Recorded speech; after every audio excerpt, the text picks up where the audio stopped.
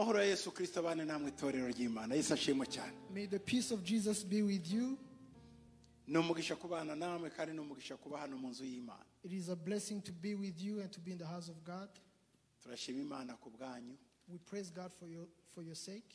Turashima Imana ku bw'amasengesho muhora mukora mukorera umurimo w'Imana mudukorera mudusengera umunsi ku wundi Imana ibahumugisha. We praise God for the prayers that you offer on our behalf and on behalf of the ministry. May God bless you. Amen. Amen. Muri iki cyamunsi turaganira ijambo rivuga ku masengesho yihutisha aho twagenewe kugera. This afternoon we are going to discuss the prayer that accelerates our destiny. Turasoma mu gitabo cya mbere cy'ingoma. We are going to read in 1 Chronicles. Ibice ni 4 murongo wa 9 kugeza ku murongo wa 10. Chapter 4, 9 to 10. Yabesi yarushaga bene se icyubahiro. Kandi nyina yamwise Yabesi kuko yavuze ati namubyaranye agahinda. Now Jabez was more honorable than his brothers, and his mother called him his name Jabez, saying, because I bore him in pain. Yabesi atakambira Imana ya Israeli. Aravuga ati icyampa ukamba umugisha rwose. Icyampa ukagura imbago yanjye. Icyampa ukuboko kwawe kukabana nanjye. Icyampa ukandinda ibyago ntibimbabaze. Nuko Imana imuha ibyo yasabye. And Jabez called on the God of Israel, saying, oh, that you would bless me indeed and enlarge my territory, that your hand would be with me, and that you would keep me from evil, that I may not cause pain. So God granted him what he requested. Amen. Amen. Ubu ukwezi turimo n'ukwezi twise kwihutisha kugera mu byo twagenewe. The month we are in, we named it the month of acceleration to our destiny. Hari igihe utwara imodoka witonze. Sometimes you can drive a car slowly. Ariko wabona isaha cyangwa GPS yakubwira ko gisigaranye umwanya kandi ugomba kugera ahantu kare ufite rendezvous noneho ugashiramo vitesse nyinshi kugira ngo uvuduke. And when the GPS tell you that you must get there and you are late, you accelerate so that you can get there sooner. Uwo ni wo muvuduko twita kwihutisha. That's what we call acceleration. Noneho mu bijyanye n'iri jambo. So concerning this word, umuntu wese wavutse, anybody who is born, uwo ari we wese, anybody, yavutse Imana yabigennye. was born on God's purpose. Nta muntu wavutse ngo aponyoke Imana ivuga ati ageze hasi guteni abazamarayika bati mwakinguye gute yageze. No, umuntu wese avuka Imana yarabigennye. No one was born by accident and took God by surprise. Everybody is born according to God's plan. Icyakabiri, Number 2, umuntu wese uvutse, anybody who is born, Imana ni umugabo wuzuza inshingano. God is a responsible man. Imana itegura ikintu cyose kizatuma uyu muntu uje mu gihugu atazi, uvuye mu bitekerezo byanjye akaza mu isi atazi, akaza ahantu atazi. Reka mutegurire ibizatuma yibaho neza mbere y'ukongera kungarukaho. God prepares ahead of time for this person who is going into a country he doesn't know, a place he doesn't know, so that he can fulfill his plan and come back to him. Imana ibanza kureba ku isi abantu yizera uwo muntu ugiye kuvuka azacamo. God first looks around and determines the trusted people that he can be born in their family. Donc Imana ntabwo yibeshya. God doesn't make any mistake. ushobora kubona umuntu akabyarira iwabo ku rugero. You can see someone give birth at their own house, in their home. Umuntu akibaza atari ko se uriya mwana we Imana iramuzi. And you may ask yourself, does God know that child? Uwo mwana nawe si impanuka. Even that child is not a mistake. Gusa igihe yavukiyemo n'uburyo yavukiyemo sibyo Imana yari yateguye, ariko uwo mwana yagombaga guca mu nda y'uwo mugore. Maybe the time and the way the child is born was not in God's plan, but that child was supposed to go through that mother's womb. Uwo nawe, even that child, Imana nawe yamugeneye umunani we. God has prepared an inheritance for that child. Imana igira ibintu ishira mu muntu. God has things that He puts in man. Uyu muntu namara gukura, once this person grows up, azabikoresha nk'igishoro kizatuma abaho. They will use it as a capital for their well-being. Niyo mpamvu mu maso y'Imana, that's why in God's eyes, mu bitekerezo by'Imana, in the mind of God, itaremye umukene. He never created a poor person. Itaremye umutindi. He never created a person who is worthless. None se niba bimeze gutyo, if it's the case, ibyo bintu bivahe? Where do those things come from? Kuki abantu bakena? Why do people be poor? Kuki abantu bangana? Why do people hate each other? Kuki abantu bagira amashari? Why do people get jealous? Kuki abantu batakundana? Why do people not love each other? Kuki umwe akira undi agakena? One gets wealthy, another one poor. Kuki yakomera undi akoroha? One becomes great, another one lowly. Ubwo busumbane bwavuye he? Where did we get that inequality?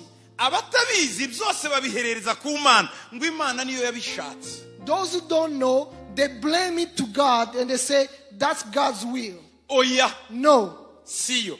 That's not Him. Kimwe mu bisubizo natanga mbere ko ninjira mu nyigisho, one of the solutions I can offer before I go into the teaching is the following. Bibiri iravuga ngo, the Bible says, ngo Imana yahaye umwana w'umuntu isi ngo ayiyobore, ngo nayisigarana ijuru.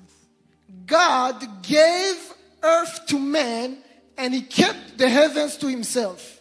Umwana w'umuntu atangiye kuyobora isi abigisamba arikunda, noneho atangira kwikubira abandi abigizayo. When the Son of Man started to rule over the earth, they became greedy and put away other people. Niyo mpamvu usanga hari ubusumbane. That's why you find inequality. Ugerageje nawe kugira ngo agere hari imbere, agomba gukoresha ingufu nyinshi, imbaraga ze kurwana bye akaba arimo bimugira uwo ari we. Another person who tries to go ahead to advance, they must force themselves to become the person they are supposed to be. Muri iyi si rero, principe y'ibinyembaraga bimira ibinyentegenke niyikora. In this world, the principle of strength and weakness works. Ibinyembaraga, the strong, igihe cyose biremerera ibinyentegenke. They overcome the weak. Ikindi nacho, another thing, ni ibyaha. It is sins.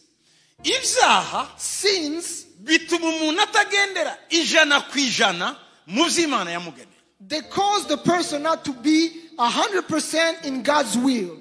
Kuko ibyaha, because sins, bigira nyirabyo, bigira se. They have their fathers. Iyo rero umuntu abaye mu byaha, akagendera mu byaha, akaba umunyabyaha, ntagera mu by'Imana yamugeneye, ahubwo ajya mu yindi nzira y'undi mugabo uhatse abanyabyaha. When someone walks in sin, dwells in sin, and lives in sin, they don't get to God's promise. They go into the yoke of the person who is the head of the sinners. The master of the sinners. Iyo twigisha ngo abantu bave mu byaha, abantu bakiranuke, si inyungu z'ababivuga, ahubwo ni inyungu y'ugomba kubivamo kugira ngo abashe gukandagira muri destine aho Imana yamugeneye. When we teach for people to get out of sin, it is not the benefit of the preacher, it is the benefit of the listener so that they can get into God's destiny. Hari abantu benshi, there are many people batakunda kubwirwa ko ari abanyabyaha. who do not like to be told that they are sinners. kandi nibyo And it's true. ntawakwishima umubwira ngo uri mu byaha Nobody- n'umunyabyaha aravuga atoya ntabyo ndimo nkora kandi arimo abikora. Nobody will be happy to be told that they are sinners. Even the sinners reject that premise. Ikibazo gihari The problem we have, nuko dore uko bimeze rero. this is the way it is. Murabona uku kuboko kwanjye You see my left arm, kwerekeye reka mpita ha est. it is towards the east. Simfite busoro ngo menye ahariho ubunyine. I don't have a compass to know exactly where Ariko this reka is, mpita iburasirazuba. but I'm going to call it the east. Reka uku kuboko And this arm, nkwite amajyaruguru. I'm going to call it the north. Dore uko meze rero. This is the way I am. Inzira Imana iba yarangeneye nkivuka. The plan or the way that God has prepared for me when I was born Ni igihe nzaba kuri iyi si kagendera mu nzira y'amajyaruguru. is when I live on this earth and I go towards the north. Inzira y'amajyaruguru igihe cyose The way of the north every time, nzayisangamo ibyiza byose Imana yanteguriye ntaravuka ngo mbigenderemo. I will find all the good things that God prepared for me before my birth to walk in them. Ariko isi, But the world, ababyeyi, the parents, amashuri, school or education, ibyaha, sins, kurenganywa injustice kwatumye ntamenya iyi nzira njye fata iy'iburasirazuba. has caused me to ignore this way and go towards the east. Mu nzira y'iburasirazuba In the way of the east, ikibirimo what is in there ni igihe cyose ibintu bimbabaza. is everything that hurts me.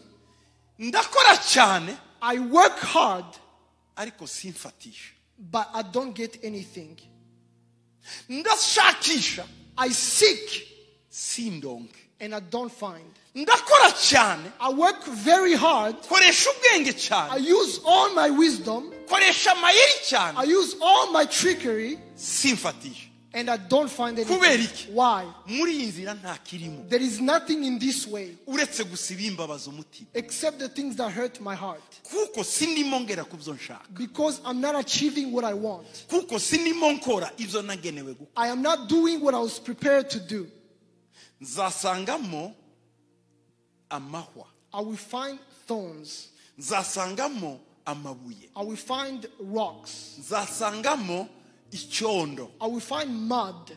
Bizangora kwisayura ngo mve mu cyo. And it is going to be hard for me to take myself out of it. Imyaka nzagira ku isi nzagira imyaka yo kwirwanaho, nkure amabuye mu nzira ntambuke, nkure amahwa yangiye mu birenge, mve mu isayo. Iyo myaka yose yo kwirwanirira, yo gushaka kubaho, nzarangiza ubuzima naniwe mbabaye kuko ndi mu nzira ntagenewe n'Imana. I will always fight for myself to get out of those problems because I'm in the way that God did not prepare for me. Si wowe gusa, It is not just you. n'abantu benshi It is everyone bari aho batakagombye kuba, who is in the place where they're not supposed to be. barimo bagendera mu byo batakagombye kugendera. Who are walking in the things they're not supposed to walk in.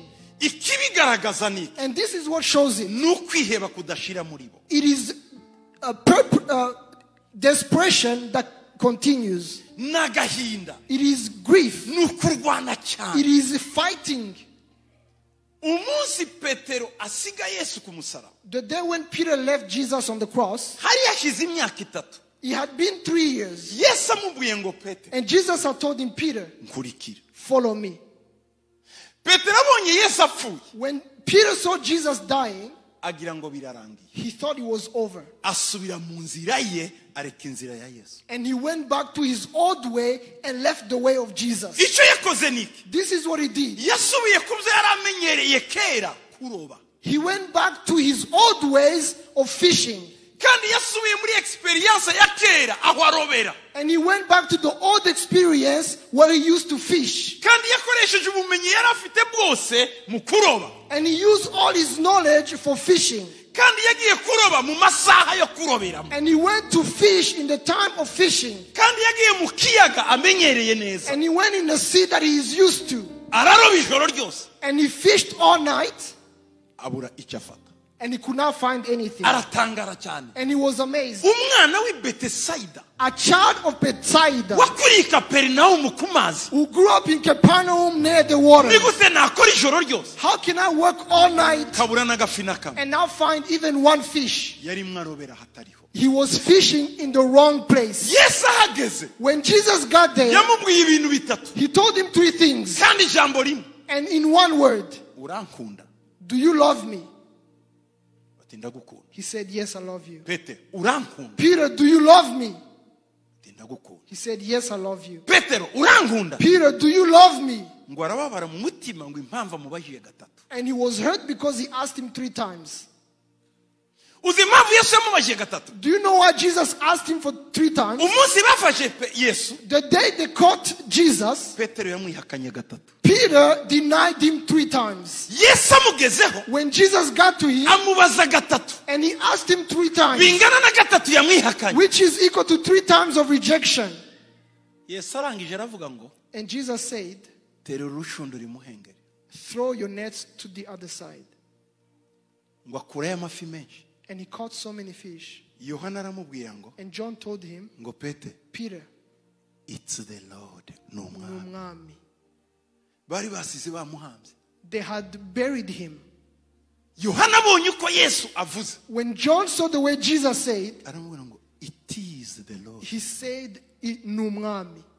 Pete, Peter, niwe. he is the Lord. Ngo Petero asiga byose ariruka. And Peter left everything and ran. Agiye kumwikubita imbere. As he was going to bow before Aravuga him, ati, no. he told him, no, Uretse. wait, Wisaba imbabazi vuba. do not ask for forgiveness. Urankunda. Do you love me? Urankunda. Do you love me? Urankunda. Do you love me? Bati, He said, yes. ragira intama zanjye. Feed my sheep. Hallelujah. Hallelujah. Petero none asubira muri ya nzira y'amajyaruguru yari yaravuye. So Peter went back into the north way that he had left. Akiri mu nzira y'Iburasirazuba. When he was still going towards the east, Yananiwe gufata nubwo yari umuburobyi kabuhariwe. he could not get any fish even though he was experienced. Kubwire neza. Let me tell you what, Si amashuri yawe It is not azatuma ukomera. that will cause you to be great. No. Ni ukubaho Imana It yaguhamagaye. is to be where God called you to be. Si umuryango uvukamo uzatuma ukomera. It is not your family that will cause you to be great. Naho Imana ishaka kuba. It is for you to be in the place where you are supposed to be. Si ubwoko ukomokamo. It is not your tribe. No. Oh yeah. Naho Imana yaguteguriye. It is where God prepared for you. Gusa But iyo ayo mashuri agusanze aho Imana yaguteguriye ni inyongera. when that education finds you where God prepared you to be, it Iyo is an ubumenyi addition. bugusanze aho Imana yaguteguriye ni inyongera. When knowledge finds you where God prepared for you, it is an addition. Ngo mushake ubwami bw'Imana no gukiranuka ngo ibindi ni inyongera bizaza. Seek the kingdom of God and his righteousness, and everything will follow you. Reka rero dusubire mu nkuru ya Yabesi. So let's go back to the story of Jabez. Imana imfashe May God help me uyu munsi today. uva aha wasubiye mu by'Imana yaguteguriye. You should leave this place having stepped back into the things that God prepared for you. Kuko uravunitse cyane. Because you are tired.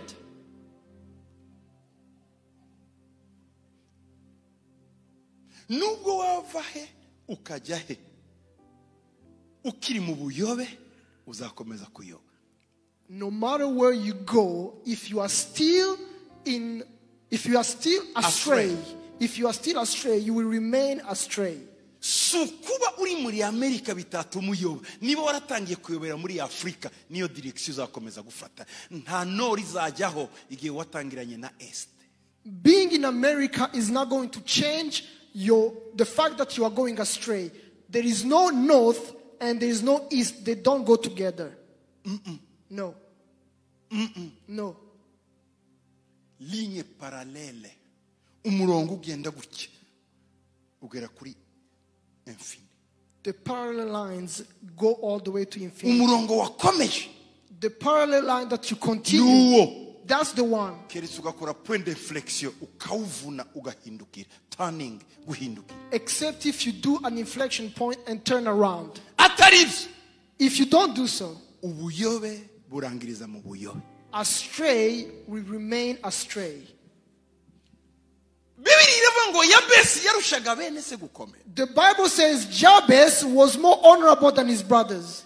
Ntabwo yabivukanye. He was not born that way. Nubwo ari byo Imana yari yaramuteguriye kera. Even though it was what God had prepared for him a long time Ariko ago. imibereho yatumye ataba byo. But his lifestyle caused him not to be so.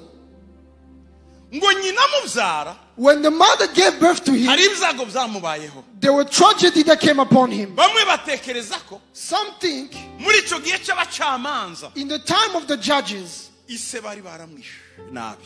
they had killed his father Nyina agira agahinda kenshi. and the mother was grieved. Abandi batekereza ko Other think nyina bamufashe ku ngufu that his mother was raped amubyara muri ubwo buryo. and she gave birth to him in that Abandi way. batekereza ko Others think nyina yapfuye arimo amubyara.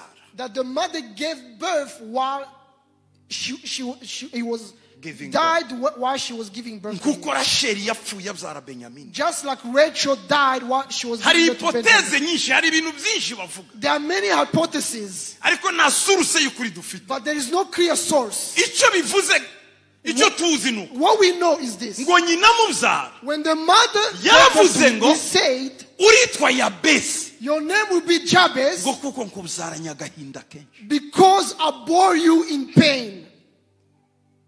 Iryo zina agahinda yamwise That name, pain, that he gave to him, yakurikiranye ubuzima bwe bwose rihindura icyerekezo cy'Imana. continued to walk with his life until he changed the course of God. Mujye mwibaza ku mazina mwita abana banyu. You must be careful about the names you call your children. Izina wita umwana rishobora guhindura ahazaza hehe. The name you call your child can change their future.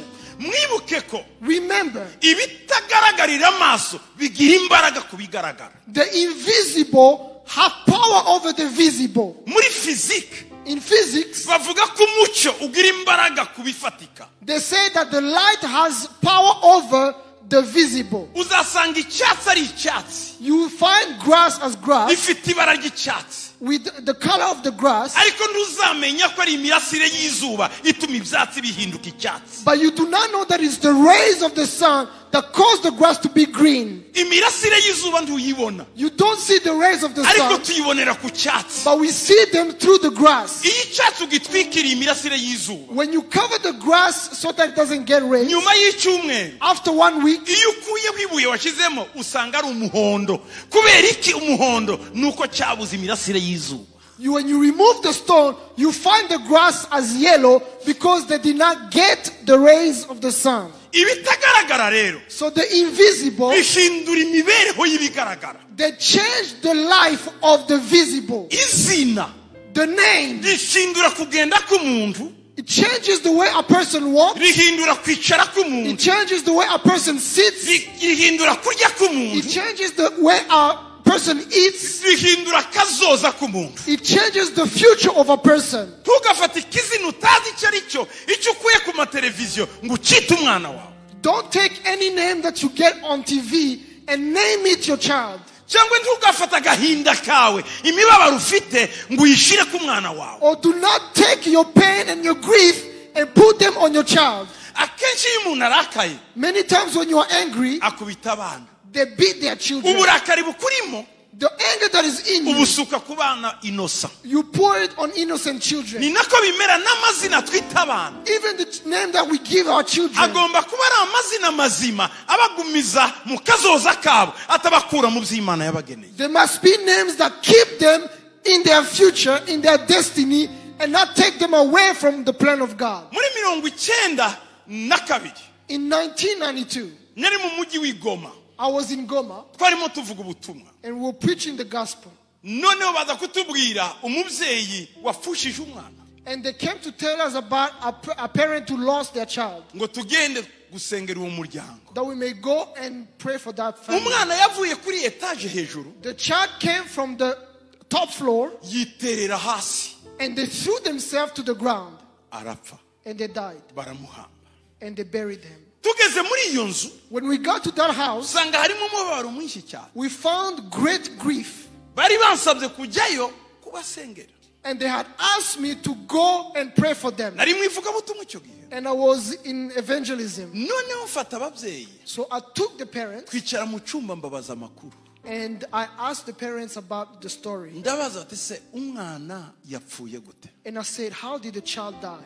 Baravuga ngo yavuye hejuru agwa hasi. And they told me they threw themselves from the floor to the Ndababaza ground. And ese they asked, yitwaga nde umwana? what was the name of the child? Nyina mbwira amazina ye. The mother told me the child's name. Batariko papa wa mu minsi ishize yamwise Rambo. But the father named him again Rambo. Rambo Rambo yari umukinnyi w'amafilime is a movie actor, w'abanyamerika. an American movie actor. Yaragurutse ava hejuru agwa ku giti hejuru kugira ngo bamufate aranavunika. They threw themselves from a tree, and to catch him, it was difficult to the point where he broke his members. Uko noneho babona iyo filime akabwira ngo shangura Rambo. As they saw they watched the movie, they called the child Rambo. Mu nzu batangira kumwita Rambo. And they started calling the child Rambo. Nyuma y'ibyumweru bibiri And after 2 weeks, umwana abwira bagenzi be. the child told his friends, Kara gahungu k'imyaka nk'irindwi he was like 7 years old. ngo Rambo He said, Rambo, ngiye kuguruka. I'm going to fly. Aguruka hasi. And he threw himself out. Umwana ntiyongeye kubaho. And the child died.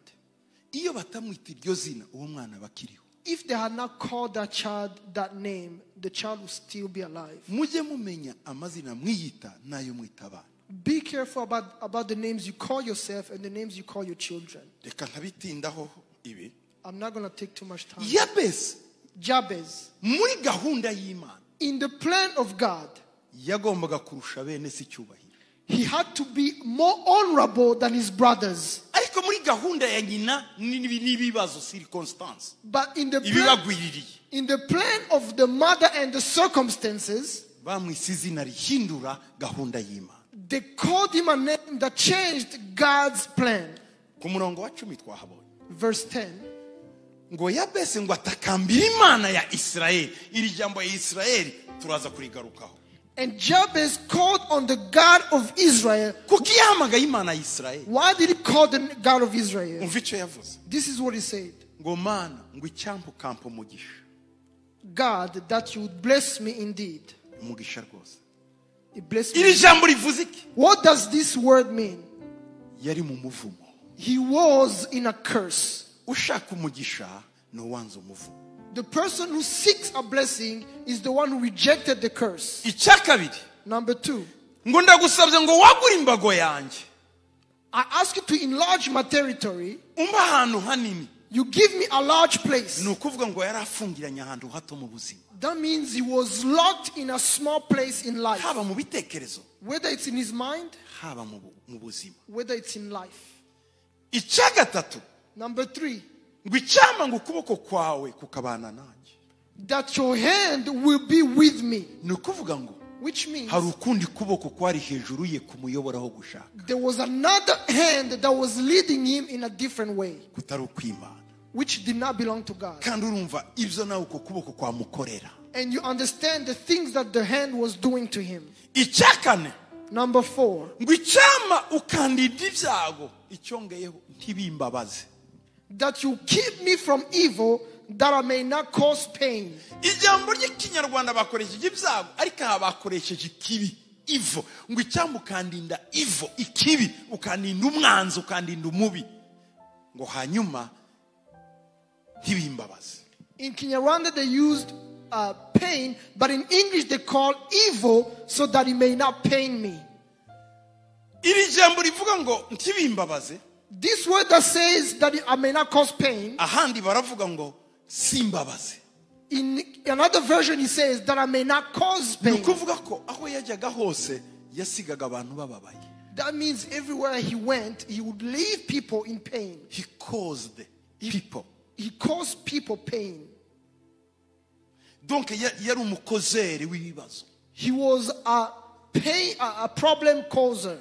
Aho ageze hose Everywhere he went, n'abifitiye uduhoro twabo duke yaraduhungabanyaga. even the people who had their own peace, he would trouble it. Aho bigereye rero When he got to this, ntiyari akijya mu bantu. He would not even go among people. yasigaye wenyine. He lived by himself. Kuva Yabesi avutse Since Jabez was born, kugeza Yabesi ageze umunsi wo gusenga, until Jabez prayed, yari afite agahinda muri we kadashira. he had so much pain in his heart. Yarababaye bitabaho. He was so much in pain. Ngo asenga Imana. And he prayed to God. Bibiliya iravuga ngo The Bible says, ngo nuko ngo Imana imuha ibyo yasabye. so Hallelujah. God granted him what he prayed. Icyamba ngo nawe iguhe ibyo usaba. I wish that he may also grant what you are requesting. Icyamba ngo yumve isengesho riri ku mutima wawe. I wish that he may hear the prayer that is on your heart. Icyamba ngo agahinda ugendanye igihe kinini karangire. I wish that the pain that you are walking with may come to an end. Icyamba ngo igisuzuguriro utinzemo kirangire. I wish that the disgrace that you live in may come to an end. Uyu munsi ukubere udasanzwe mu buzima bwawe. May today be a special day in your life. Reka mvuge rero. Let me tell you. Uyu Yabesi koko ninde? Who is this Jabez?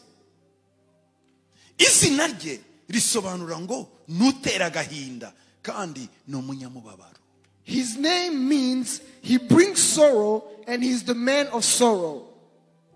Nutera agahinda ni umunyamubabaro. He brings sorrow and he's the man of sorrow. Ubwoko bwe ni ubuhe? What tribe does he come from? Iyo usomye iki gice cya kane cy'ingoma ya mbere, When you read this chapter 4 of First Chronicles, igice cya mbere cy'ingoma ya mbere, the first chapter of Chronicles, harimo amasekuruza ya Isirayeli they talk about the genealogy of Israel kuva kuri Adamu from Adam ukazageza kuri Yakobo, all the way to Jacob. ariko bagashiramo n'amasekuruza ya Esawu. But they also include the genealogy of Esau. Icyo ni igice cya mbere cy'ingoma. That is the first chronicle. Aha ndabwira abantu batakunda gusoma amasekuruza iyo mugeze muri Bibiliya. I'm talking to people who don't like to read genealogies in the Bible. Utangira ngo yabyaye ukavayo wiruka. You see, he begot, and you leave that chapter. Ariko ndagira ngo mbabwire ko nabyo ni ibyanditswe. But I also want to tell you that those are scriptures too. Kuko ibi nabyo Because this, bifite impamvu, niyo mpamvu turi buvuge kuri Yabesi, no kubera amasekuruza. they have reasons. That's why we are talking about Jabez. Igice cya kabiri cy'ingoma The second chapter of kugera muri Chronicles, iki cya kane all the way to 4, bavuga amasekuruza gusa y'inzu ya Yuda. they talk about the genealogy of the tribe of Ahandi Judah. bakomeza ba Simiyoni n'abandi, And they continue with Simeon and others. ariko ibi bice baravuga Yuda. But these chapters, they talk about Judah. Yuda n'umwana wa kane wa Yakobo, Judah is the fourth son of Jacob. kandi akaba uwa kane kuri Leya. And he's the fourth son of Leah. Mukuru we ni Rubeni, His brother is Reuben, agakurikirwa na Lewi, followed by Levi, hakaza Simiyoni, nako agakurikirwa na Simiyoni, followed by Simeon, hakaza Lewi, then na Levi, Yuda akaza, then Judah, akaboneka kuza Dani. then Dan. Reka mbabwire rero, So let me tell you, aha igice cya kabiri cya gatatu cya kane baravuga ibisekuruza bya Yuda. chapter 2, 3, and 4, they talk about the genealogy of Judah. Biratangaje cyane. It is amazing. Mwumve neza ndimo ndavuga kuri Yuda ninde Yabesi. I'm talking about Jabez. Who is Jabez? Ku murongo wa mbere w'igice cya kane On 1 Chronicles chapter 4 verse baravuga ngo 1, bene Yuda naba ni Peresi na Hesironi na Karumi na Huri na Shobali. Abangaba yababyaye kuri Tamari. Muribuka wa mugore Tamari umukazana we niho yabyayeho Peresi na ba Hesironi. Anyway, they say the sons of Judah were Perez, Hezron, Carmi, Hur, and Shobal, born of Tamar, who was his daughter-in-law. iyo ukomeje When you continue ukagera ku murongo wa munani and you get to verse 8, bavuga uwitwa Hakosi wabyaye Anubu na Sobeba they talk about n'imbyaro za Aharueli mwene Haramu. Cos begat Anub, Zobeba, and the families of Aharel, the sons of Harum. Ariko wagera ku murongo wa 9 rero But when you get to verse 9, ndavuga ingoma ya mbere 4:9 rero. this is 1 Chronicles 4:9. From nowhere ahantu tutabona hikubisemo umuntu witwa Yabesi, ntibavuze ngo yabyawe n'akanaka bahise bavuga gusa ngo Yabesi yarusha bene si gukomera. Now from nowhere, they start talking about Jabez, who was more honorable than his brothers. yifunzemo hagati. He squeezed himself in between. Ntabwo bavuze ko ari mwene Hashoni, They did not say that he's the son of Hashon ntibavuze ko ari mwene Haruneri, or the son of Harne ntibavuze ko ari mwene Etunani. or the son of Etunan. Donc aya mazina yose ari aha uhereye ku murongo wa mbere kugeza ku wa munane nta hantu bamusetse, donc nta hantu tumubona ko akomoka aha, bamukubita hagati aho. So from verse 1 to 8, you do not see his father or his parents. You just find him on verse 9. Ikibazo rero niki, This is the problem. tumenya gute Yabesi abakomoka? How do we know where Jabez is from? Yabesi wavahe? Where does Jabez come from? Uyu muntu from nowhere upfunutse avahe? Where is this person who came from nowhere to this in this chapter? Kandi muri ibi bice byose igice cya kabiri kugeza ku gice cya kane niho honyine kuri uyu murongo wa 9 n'uwa 10 hatavuga ibisekuruza, havuga noneho icyo Imana yakoreye umuntu asenze. And from this chapter, this is the only place where they talk about an individual and what God did for him when he prayed. Ahandi bavuga ama genealogy uko ibisekuru. Other places they talk about the Ariko ku genealogy. murongo wa 9 honyine But on verse 9 n'uwa only 10 and 10, batweretse imbaraga ziba mu masengesho ashobora kugarura umuntu mu kazoza.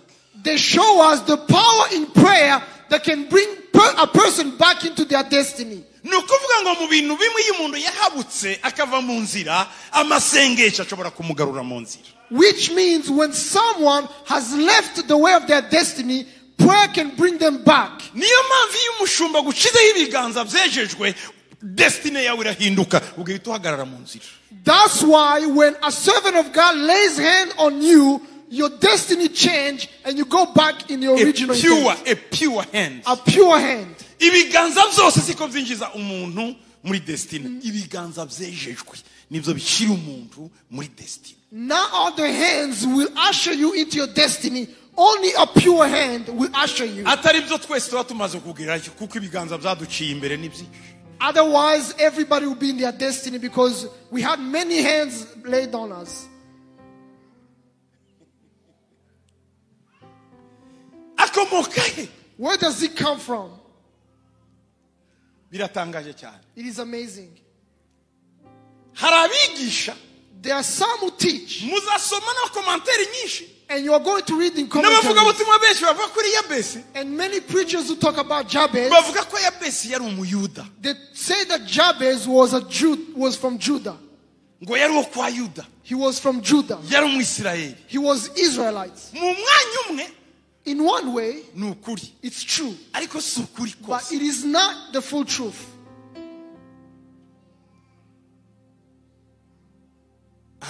No. Inkomoko ye His origin, si umwisirayeli. he is not an Israelite. Yari umunyafurika. He was an African. Ndaza kubiba proof. I will prove it to you. Nta komantere nyinshi uzabisangamo. You will not find it in many commentaries. No. No. No. Bene data ntibashobora kubyandika ibyo. Our brothers in Christ cannot write that Muri za komantere za. in their commentaries. Icyo bavuga gusa. What they say is this. Bavuga ngo yari umuyuda. They say that he was Ariko from mu Judah. nyigisho z'abarabe. But in the teachings of the rabbis, Muri za muzo bita ngo ni Talmud. in Talmud, Haraho bavugisha ukuri. there is a place where they speak the truth, Ko atari umwisirayeli. that he was not Israelite. Gusa But ni imiryango yaje irabana. these are the families that joined together. Ni nk'uko waba uri nyakamwe ukagwa mu muryango w'abantu runaka nabo bakwita uwo.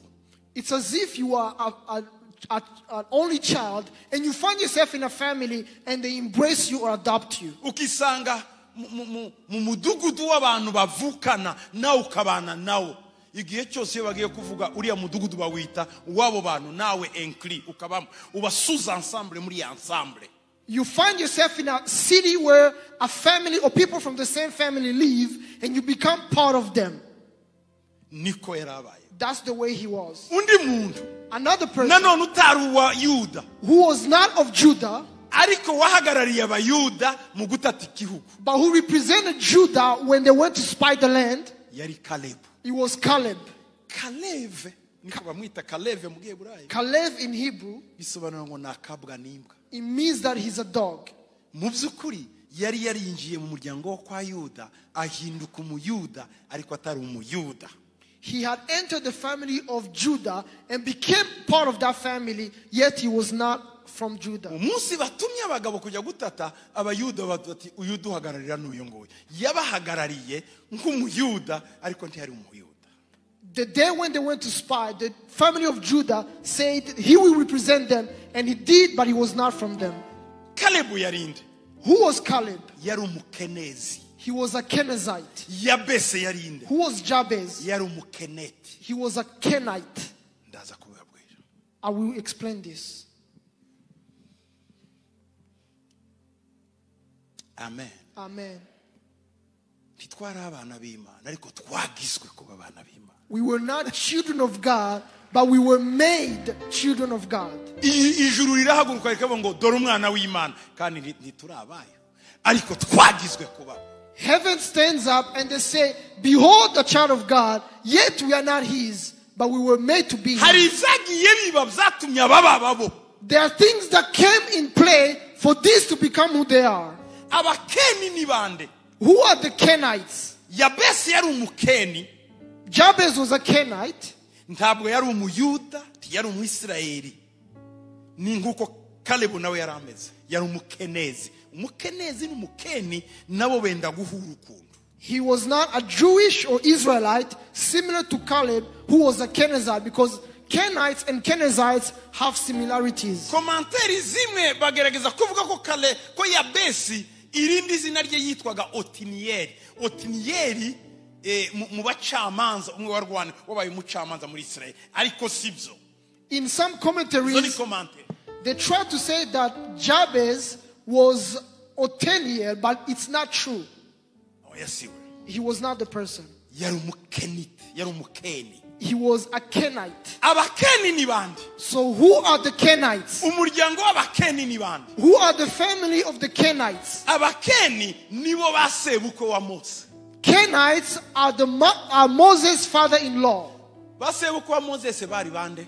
Who were the father-in-law of Moses? Tibara abirabura. Were they not Africans? Tibara abanyethiopia. Were they not Ethiopians? Miriam na Aroni batutse Mose ngo yazanye nde.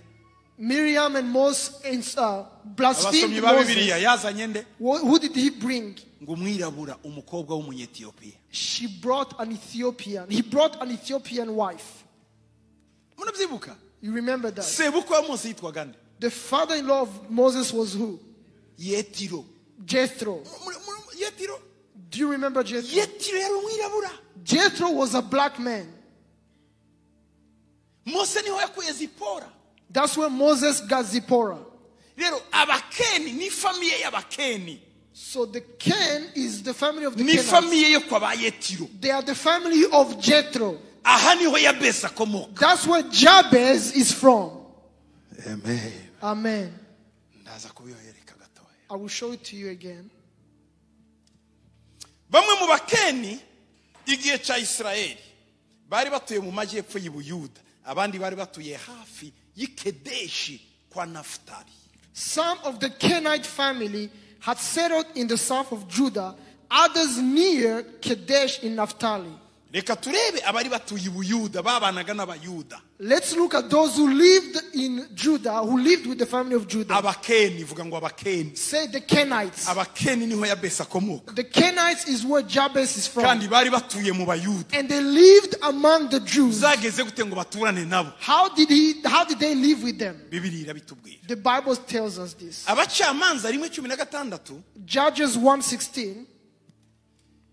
Bibiri iravuga ngo nuko abana ba wa mukeni, vuga ngo mukeni. Sebukwe wande. Ibi ni je wabyanditse. Ni njye uyu. Mutagira ngo ndababeshya ngo uyu nawe aratwifatira. No. Ngo abana bande bawa ko murasoma.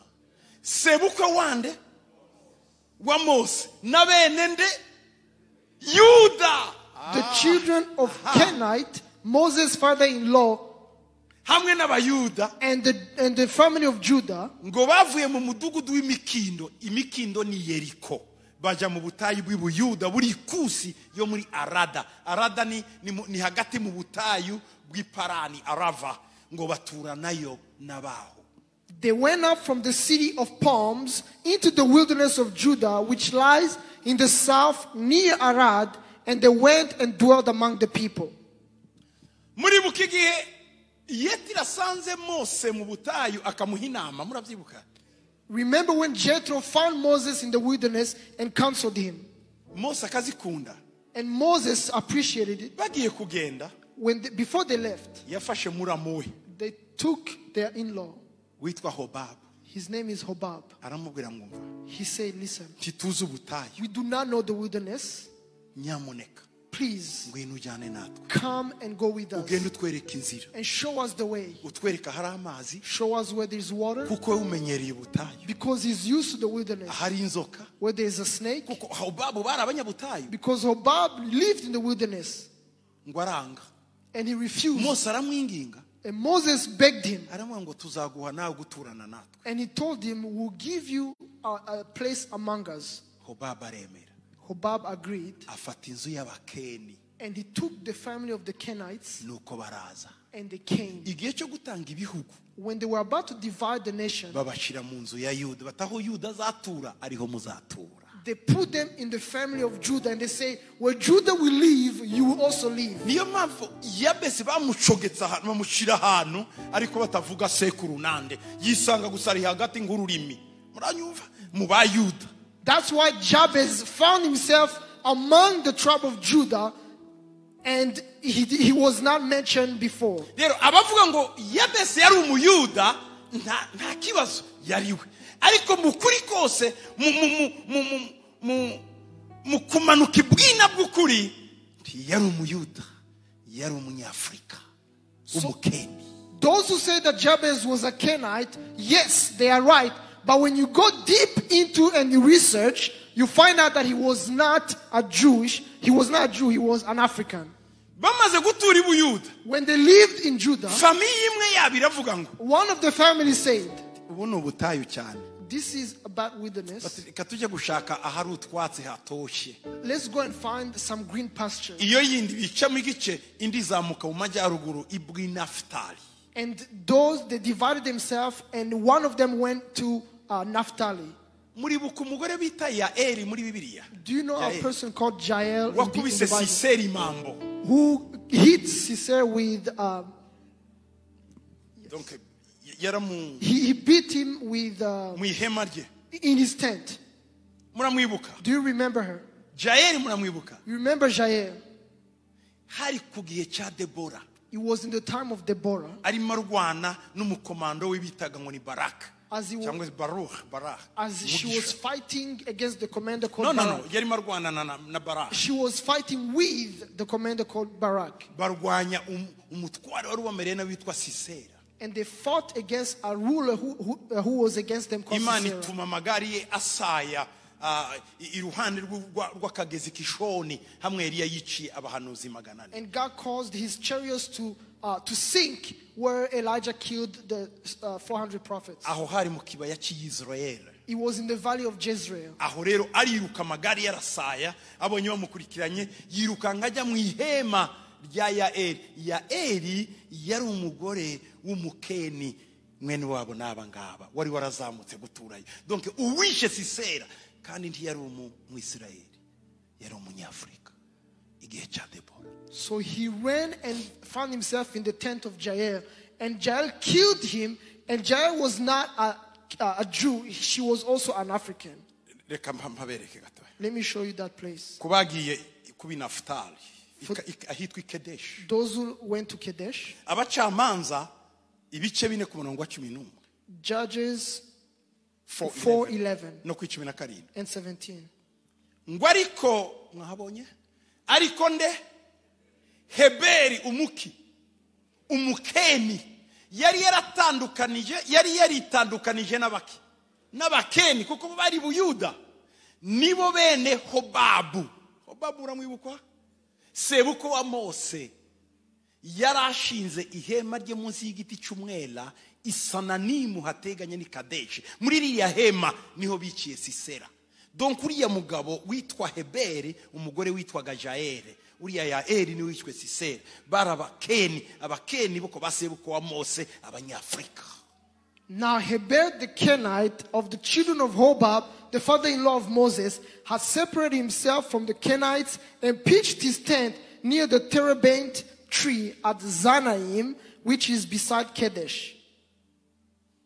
Murabyibuka ku murongo wa 17 ngo ariko Sisera arahunga agenza ibirenge agera ku ihema rya Yaeli muka Heberi w'umukeni, kuko Yabini umwami w'Ihasori n'umuryango wa Heberi umukeni bari bafitanye amahoro. Urumva aho bagendaga hose batangaga amahoro. Burya abanyafrika muri karakteri yabo n'abanyamahoro, uretse ibihe byabaguyeho. Bacumbikira abantu, bakira abantu, bakunda abantu, baba muri societe, baracyasangira. Donc voilà, ibyo nibyo bibagenga. Muzabikomeze kandi. However, Sisera had fled away on the foot to the tent of Jael, the wife of Heber the Kenite, for there was peace between Jabin the king of Hazor and the house of Heber the Kenite. Normally Africans are peaceful people. They host people, they treat people well, so you should continue that. Reba muri Samueli wa mbere 15 umurongo wa 6. Let's read in 1 Samuel 15:6. Iki Sauli yaragiye ari umwami. This time Saul twari tuvuye mu gihe cy'abacamanza tugiye mu gihe cy'abami. We are going from the judges to the time of the kings. Donc bayabesa abangaba bagiye bavuka mu gihe cy'abacamanza. The Jabez and all these people were born in the time of judges. Iki gihe rero igihe cy'abami kirageze, Saul abaye umwami. So the time of the kings came and Samuel became. Hanyuma Saul agiye gukora ikintu Imana yanze, agiye kwica abameleki, kandi abameleki bari barakoranye isezerano na Yoshua muri Ibuka. Saul is going to do something evil. Oh, sorry. Saul agiye kwica abanyameleki. Saul is going to kill the Amalekites. Narimbitiranye n'abagibeyone none. Aba n'abanyameleki. I was confusing them with the Gibeonites. Abo Mose yari yavuze ngo muzabarimbure ngo kuko babitanze imbere mwambutse. The ones that Moses said you must destroy them because they went in your way when you were crossing over. Saul abaye umwami. So Saul became the king. Ikintu cyambere agiye gukora, the first thing he did, agiye gukuraho abanyameleki. He's going to kill the Amalekites. Ariko mu ishaka rye ryinshi ajya kwica n'abagibeyoni batari babisabe niho bagiriye akaga. But in his zeal he went and killed the Gibeonites and became a problem. Reka tuje ku murongo wa 5 rero 15 Samueli wa mbere ku murongo wa 5. Let's go to 1 Samuel 15:5. Haravuga ngo, it says, bukeye Sauli ajya ku mudugudu w'Abameleki yubikira mu gikombe cyaho. Sauli agezeyo ku murongo wa 6 abwira abande abakeni ati nimumanuke muve mu Bameleki ne kubarimburana nabo, kuko mwagiriye imbabazi Abisirayeli bose ubwo bavaga mu Giputa, nuko abakeni bava mu Bameleki. Nicyagiye baberetse inzira bati mwadukoreye neza mwebwe simbica, ariko nimuve mu Bameleki kugira ngo twice abanyameleki. Ibyo bihe Sauli yarakiri umuntu mwiza. Saul in verse 6 it says, then Saul said to the Kenites, go, depart, get down from among the Amalekites, lest I destroy you with them. For you showed kindness to all the children of Israel when they came out of Egypt. So the Kenites departed from among the Amalekites. Ndaza kugaruka gato nze kubereka impamvu Yabesi ari umukeni. Ndaza kuhabereka gatoya. I will show you how Jabez is a Kenite. None urumva impamvu yavuze ngo Yabesi asenga Imana yande ya Israeli. Now you understand why it says Jabez prayed to the God of Israel. Ntabwo waba uri umwisirayeli ngo usenge Imana. You cannot be an Israelite and pray to the God of Israel. Baba byaravuze ngo Yabesi asenga Imana yabo. He would have said Jabez prayed his God. Ariko baravuga ngo asenga Imana yande. But it says he prayed to the God of Israel. Tefila Elohe Israel, asenga Imana ya Israel. He prayed to the God of Israel. Bivuze, which means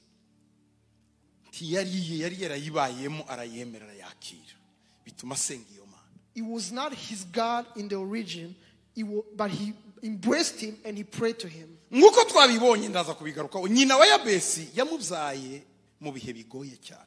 As we saw, the mother of Jabez bore him in pain.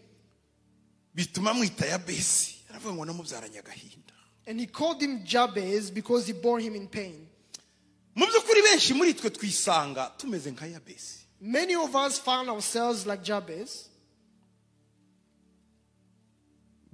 Ijambo rya mbere. First, Yabesi ni umuntu ufite amateka ateye impuhwe kandi nta byiringiro by'ejo hazaza afite. Jabez is a man with a pitiful past and no hope for a future. Uko umubona, As you see him, afite amateka ababaje. he has a painful past. Kuko benshi uyu mwanya murimo munkurikira n'abandi mwicaye mu rusengero. As many of you are following me and those who are sitting in the church, Dufite amateka ababaje. we have a painful past. Ariko noneho si amateka ababaje gusa. It is not just painful, Noneho n'ejo hazaza ntituhabona. and we have no hope for tomorrow. Niko Yabesi yari ameze. That's the way Jabez was. Ugenda ubona ibintu bigenda biba nabi. Ukagerageza kwihakabaraga ariko ukaba wapi. Nta tomorrow, nta ejo ukabibona. You see things going from bad to worse, and there is no tomorrow, there is no hope at the end. Icya kabiri, Number two, Yabesi ni umuntu tubona uharanira gushaka agaciro cyane cyane no gushaka ibisobanuro by'ubuzima. he is a man who struggles to find meaning and significance in life. Ese maziki, What is my purpose? agaciro kanje naka. What is my value? Nakwiha agaciro gute? How can I bring myself some value? Natuma ubuzima bwanjye bugira agaciro gute? The meaning. How can I give a meaning to my life? Uko niko yatekerezaga. This was his mindset. Niko natwe benshi dutekereza. And that's how many of us think. Icya gatatu, Number three, Yabesi ni umuntu wifuza rwose kwemerwa na mugenzi we. he is a man who is desperate to be accepted by his fellow man. Ikibazo gihari, The only issue is this: ntawumwemera. no one accepts him. Nta zina ryiza afite, reputation. He has no good reputation. Umuntu wese mu buzima Anybody in life, ukunda ukwemera. you want people to accept you. Nubwo bavuga ngo uriya muntu ni shitani, wewe akakwemera, uhita umugira marayika. Uravuga ati mumwite nge ni marayika wanjye. Kuko yarakwemeye mu gihe abandi bagutaye. Siko bigenda. Even if people call someone Satan and they accept you, you are going to accept them because they received you. Mugenda mubona imanza, nigeze kujya mu manza za gacaca. I once went into a gachacha course. Twajyanye na madame igihe kimwe. I went with my wife one time, Barimo baburanisha abantu baba bakoze genocide. and there was a case against people who committed acts of genocide. Abantu barahaguruka bashinja umuntu. And people accused someone. Yatugiriye gutya. This person did so and so. Hahaguruka abandi. And other people stood up Baravuga ngo turega tubabwire ko and they say, listen, uyu muntu barimo bavuga this person they're talking about, twe yaraduhishe, he hid us, aratugaburira. he fed us. Uyu munsi turiho n'abana kubera we. Today we exist and we are alive because of him. Rero ibyo muvuga sibyo. So what you are saying is not true. Ubwo rubanza rwari rukomeye cyane. That was a very difficult case. Uwo mwanya yitacikamo ibice aho hantu. And there came a division between the people. Bamwe ngo yishe umwana kwa kanaka, abandi ngo yakijije kwa kanaka. Some would say he killed the child of so and so, and others would say no, he saved the son of so and so. Bamwe bavuga ngo ni mubi, Some say he's evil. abandi bavuga ngo ni mwiza. Some say he's good. Umuntu mwiza ninde Who is good kuri iyi si? on this earth Ni ukwemera ukuri. is the person who accepts you the way you are. Ukwemera ukuri The one who accepts you the way you niwe are mwene wanyu. is your brother. Si uwo muvukana mu maraso. It is not your biological brother or sister. No. Ubajije umuyuda bakubitiye ku nzira, If you ask the Jew that was beaten on the way, bakamubona ngo mwene wanyu ninde? and you ask them who's your brother, N'uyu musamariya wantoye. he said, this is the Samaritan who, Kandi baranenana, ntibasangira, ntibavugana, ntibashingira. yet they hate each other, they don't intermarry, and they despise each other. Ariko Yesu yaravuze ngo But Jesus said, ngo mwene wabo n'uyu wamukuye mu kaga, bene wabo bamuciyeho batamufasha. this is the brother who took him out of trouble other than the other ones who passed by. Rero twese twifuza kwemerwa. All of us want to be accepted na bagenzi bacu. with our fellow men. Niko nawe yari ameze, yarabishakaga. It was the same thing with him. Icyakane, Number 4, aricyo cy'ingenzi cyane. and this is most important. Yabesi ni umuntu wifuza kugirana umubano n'Imana. Jabez is a man who craves relationship with God. Nubwo bibenze gutyo, Even though it is so. nubwo nta muntu unyumva, Even though nobody understands ibyo ari me. byo byose, Anyway, hari uwandemye, there is one person who created hari me. uwanzanye. There is someone who brought me. Sinaje kubw'impanuka, I did not come by accident. ndashaka uwo muntu. I'm going to seek Ibi that byose person. byatumye All these things caused asubiza ubwenge ku gihe. for him to go back to his mind. Atariko He said, kukimvunika. why am I getting tired? Nta wanzanye kuri iyi si, No one brought me on this earth. ni Imana yanzanye.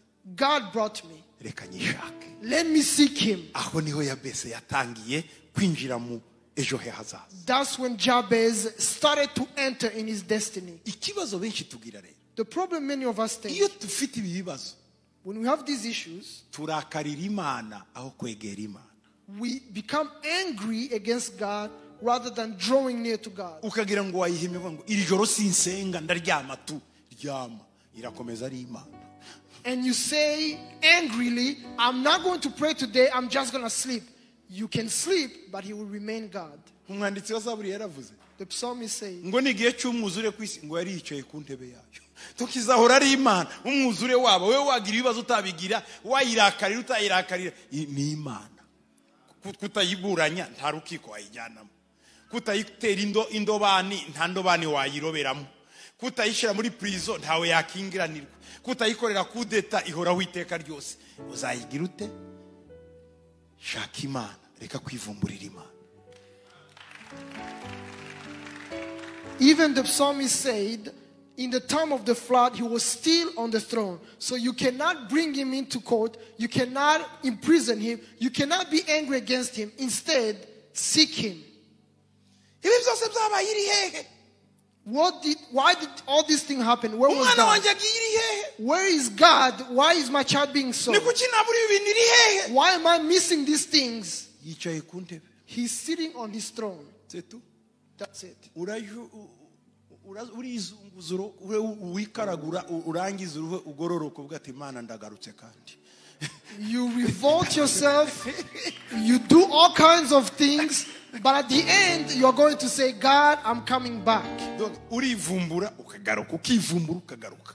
Donc nuko niko tubanye nayo. You revolt yourself, but you come back. And you revolt yourself again, but you always come back. Ariko nyuma yo kumenya ibigenda biguhiga bikunanira, But after you understand the things that challenge you, ukamenya akagufite, and to understand the tragedy of your ukamenya life, ibibazo urimo, and the problems you have, reka kwifata kuri mu bisubizo. stop behaving as if you live in solutions. Takambira Imana ya Isirayeli.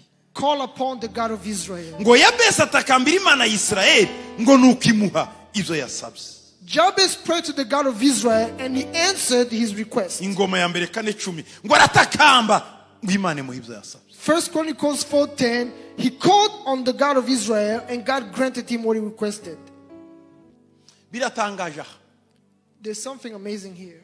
Imana ntabwo yahinduye izina rya Yabesi. God did Ariko not- Imana ntabwo yahinduye izina rya Yabesi kuko ibikorera abandi. Ahubwo yahinduye ejo he hazaza. God did not change Jabez's name like he does to others, but he changed his future. Another slide please. Imana ndiyo yahinduye izina rya Yabesi. God did not change Jabez's name, Yahinduye ejo he hazaza. but he changed his future. Ngo Yabesi yarasenze. Dore ukuntu yasenze. Reka mbe ngubikora gutya. Yasenze nkibi. Ngo mwami ntukemere ko ikiranga izina ryanjye gihindura umurage wanjye. This is a way that I can illustrate his prayer. Jabez prayed like this: Lord, don't let my label be my legacy. Urumva? Listen. Umuntu agira kashe y'ibimureba. Someone can have a stamp of the things that show him. Uyu ni Jose. This is Jose. Izina Jose The name Jose niryo rimuranga.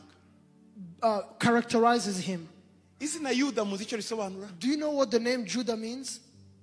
Yode no kuvuga gushima. Judah means praise. Ababyaraga nyina wa Yuda Rasheli amubyaye yaravuze ngo ndashimye Imana Yuda. When the mother of Judah gave birth to him, she said, I praise God. It's in Hebrew it's Yehuda. Yuda Iskariote muzi icyo bisobanura? Do you know what Judas Iscariot means? Yuda Ish. Yuda Ish. Ish ni izina umugabo. Ish mu Giheburayo Ish ni umugabo. Ish in Hebrew is a man. Akadugudu kiwabo kari iruhande rw'Efurata bakita Kariote. And the city next to Ephrata where he comes from is called Kariot. Yitwaga Yuda Ish Kariote. Umugabo Kariote. His name was Ish Kariot, which is the man from Kariot. Ariko izina rye yari Yuda. But his name was Judah. Nuko gusa kugira ngo bamutandukanye n'undi Yuda ariwe murumuna wa Yesu, n'undi Yuda wabaga muri ministere ya Yesu, we bamugerekagaho iyo ngore Yuda Ish Kariote. Ni Yuda w'i Kariote. Ni bagaza w'i Dallas. Ni Jose w'i Fort Worth. Okay. Ni ukuvuga ngo Jose w'i Fort Worth. Ariko ba Jose ari nka babiri hano. Nuko babigiraga. Wari wumva umuntu wita umwana we Yuda Iskariote. Iskariote si habi ni iruhande rwa Efurata we Yesu yavukiye. Nuwo muri village yo kwa ba Yesu. Judah is Ijose na niribi. Ko mutita abana banyu Yuda Iskariote kubera iki? So the reason why he was called Judah Iscariot was to differentiate him from Judah, the brother of Jesus, or Judah, the other Judah who was in the ministry of Jesus. But Judah Iscariot is not a bad name. It is a good name. It's like saying Judah of Ephrata. Judah of Bethlehem. Or Judah of Bethlehem. Judah Bethlehem or Bethlehem. Judah Bethlehem, for instance. But we don't call them those names. Because that name is bad. But God, after Jabez prayed, God changed his future and left his name. But in the time when Rachel was giving birth, he called his son Benon. But his father called him Benjamin. When Rachel got to Ephrata, or Bethlehem where Jesus was born, she went into labor.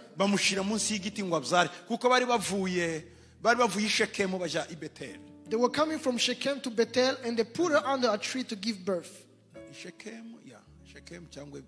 Sinibuka aho bari bavuye ariko bari bageze Efurata bari bamanuka bajya Berisheba bari bavuye i Shechem. They were coming from Shechem. Urugendo rwari rurerure. And it was a long journey. Bageze muri Bethlehem ahitwa Efurata. When they got to Bethlehem called Ephrata, aho niho Yesu yavukiye. That's where Jesus was born. Ibise biramufata. Labor, she went into labor. And she gave birth. Amaze kubyara. After she gave birth, ahita apfa. She passed away. Ariko mu kugenda kwe kumwuka, but as she was leaving, baramubwira ngo uzaye umuhungu. Yari afite umurezi witwaga Deborah. Aramuga tubyaye umuhungu. She had a maid servant called Deborah, and Deborah told her, you have a son. Yari uwa kabiri. And he was the second son. Uwa mbere yari Yosefu. The first son was Joseph. Uyu niwe wari uwa kabiri. This one was the second one. Kandi Yosefu bari baramugurishije. And Joseph had been sold. Tigeze amubona. She never saw him. And she was in grief that she lost Joseph. And now she's giving birth to Benon, another son. And she did not see him as well. Her last breath as she was dying, she called him Ben-On. Ben in Hebrew is a son. And On means pain. He's the son of sorrow. Jacob was standing next to her. And he knew the power of a name. The name Jacob took him in exile for 21 years.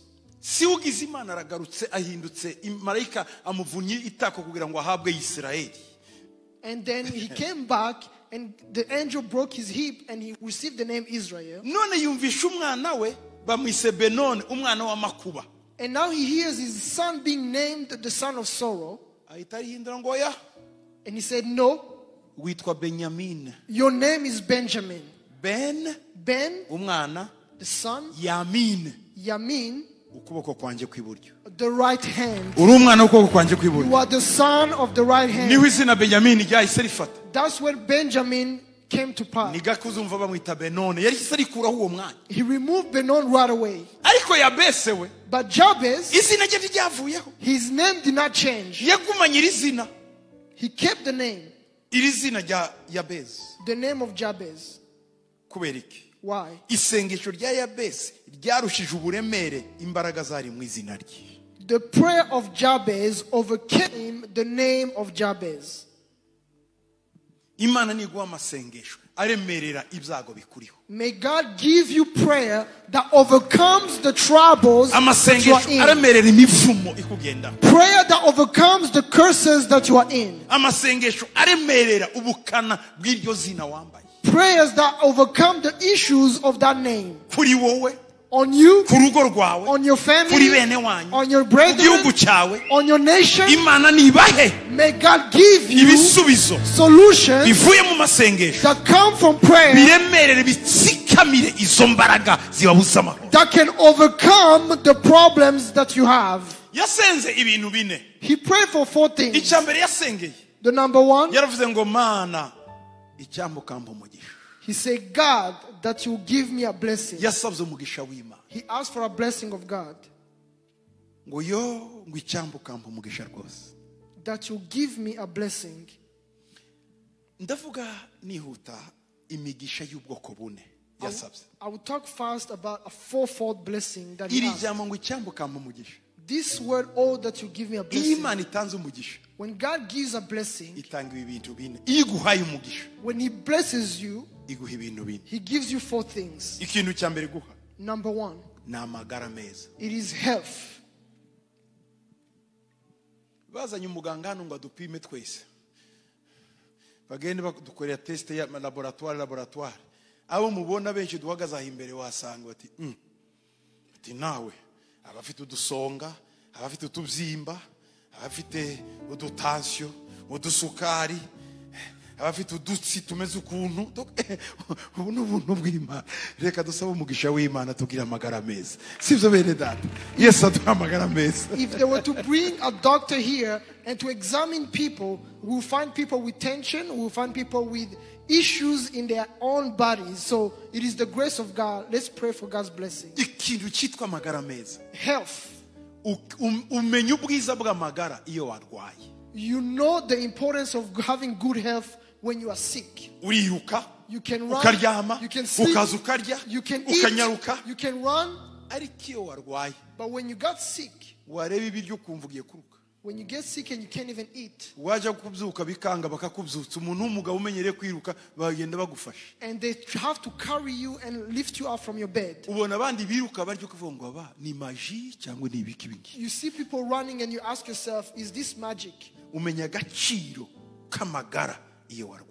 You know the value of good health when you get sick. Mu migisha ya Besi yasengeraga Among the blessings that Jabez prayed for, harimo n'amagara meza. it was good Iyo health. ni imigisha Imana itanga. Those are the blessings that God gives. Umugisha wa kabiri Imana itanga iyo isabye umugisha. The second blessing that God gives when you ask for Him, Imana iguha umuryango. He gives you a family. N'agahinda kubaho umuntu atagira umuryango. It is so much pain to live without a family.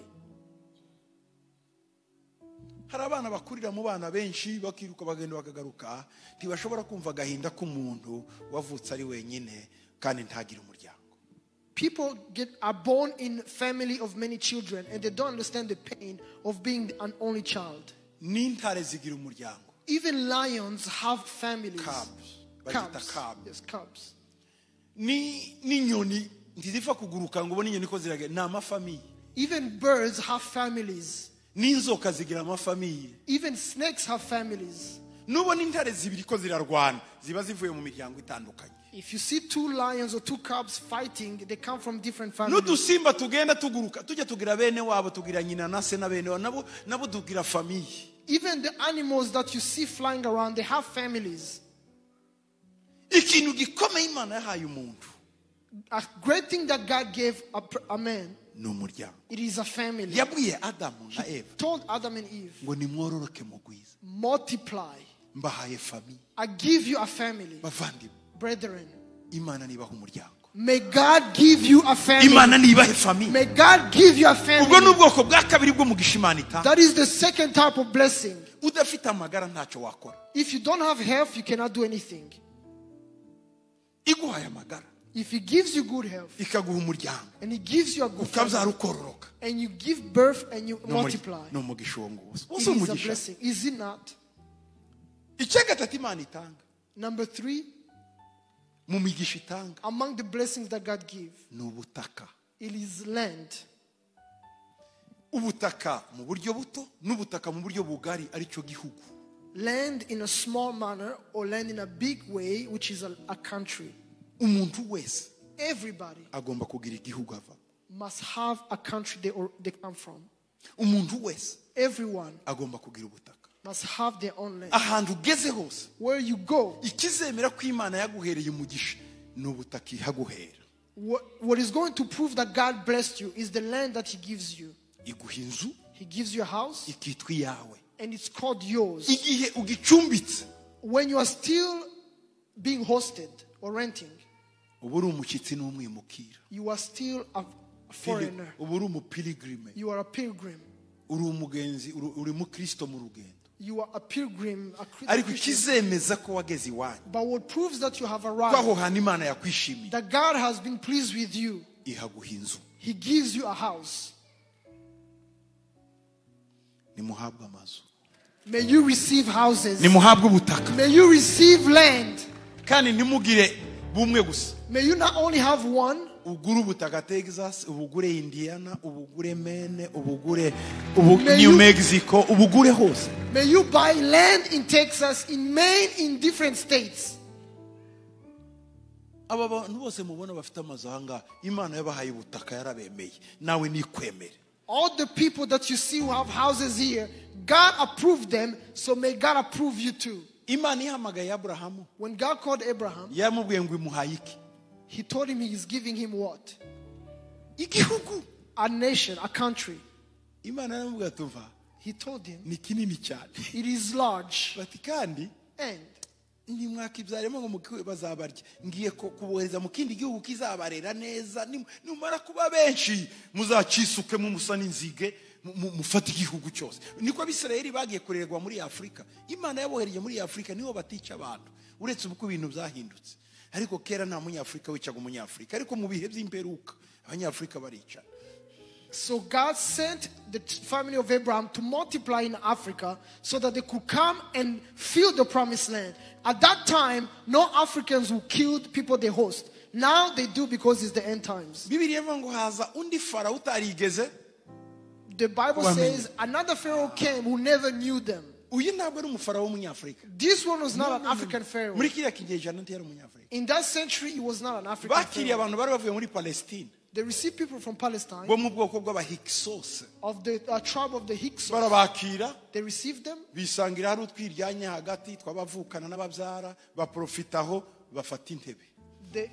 They intermarried and had children. No, basanze utubazo Oh, they found turi muri issues. kingdom yo kwa Farawo. They found issues in the kingdom of Pharaoh, Barabinjirana gahoro, and they infiltrated baba them. administrateur, They became barakomeza, administrators. They continued. bukeye bakorera Farawo w'umunyafurika kudeta. And then they made a coup d'etat to the African Pharaoh. Haza Farawo wo muri Palestine bitaga Hyksos. And there came another Pharaoh from Palestine called Hyksos. Uwo niwe wagiziriye Abisirayeli nabi. He is the one who enslaved and mistreated the Israelites. Karagaciyeho kugira ngo mumenye ko mufite ubutaka. Imana nibaho ubutaka. It's for you to know that you have land. May God give you the land. Abanyafurika bahise baha bene Yakobo bene Isirayeli ubutaka, barororoka bavuye muri Egiputa ari miliyoni zirenga 3 millions. Africans gave the Israelites land and they multiplied they came out of Egypt as 3 million people. icaka n'Imana itanga mu migisha yayo Number 4, the fourth blessing, ni ubutunzi. it is wealth. Imana iguhamagara God gives you health, umuryango, a family, ikaguha ubutaka, a land, ikaguha n'ubutunzi. and wealth. Nimugende mworora ingurube, mworora inka, mworora ihene, mworore ibiki muri iki gihugu. May you Nimworore. go and have livestock of cows, pigs, all kinds of animals. Uzi ukuntu barya ingurube muri iki gihugu? Do you know how Nimugende they mworora eat ingurube pork? hariya mugurisha. You Mubone should- ifaranga. That's a livestock that you can raise and have a business. Umuntu avuga ingurube ukagira ngo z'ibugadarene zimwe Yesu yohereje mu madayimono. Ingurube mvuga nizo guha abadarasi bakazirya, ntabwo zijya mu mazi. When we talk about the pigs, those are not the ones that Jesus sent to the water. It is the food that people in this country eat. Reka mbabwire akantu gatoya. Let me tell you something small. Franchement, Honestly, ntabwo salaire umushahara ubeshaho umuntu. a salary is not enough to live. No. Ubucuruzi nibwo. Business is. Kandi mwacuruza. And you can do business.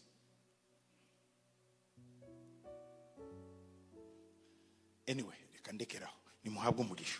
Let me stop there, but may you receive the blessing.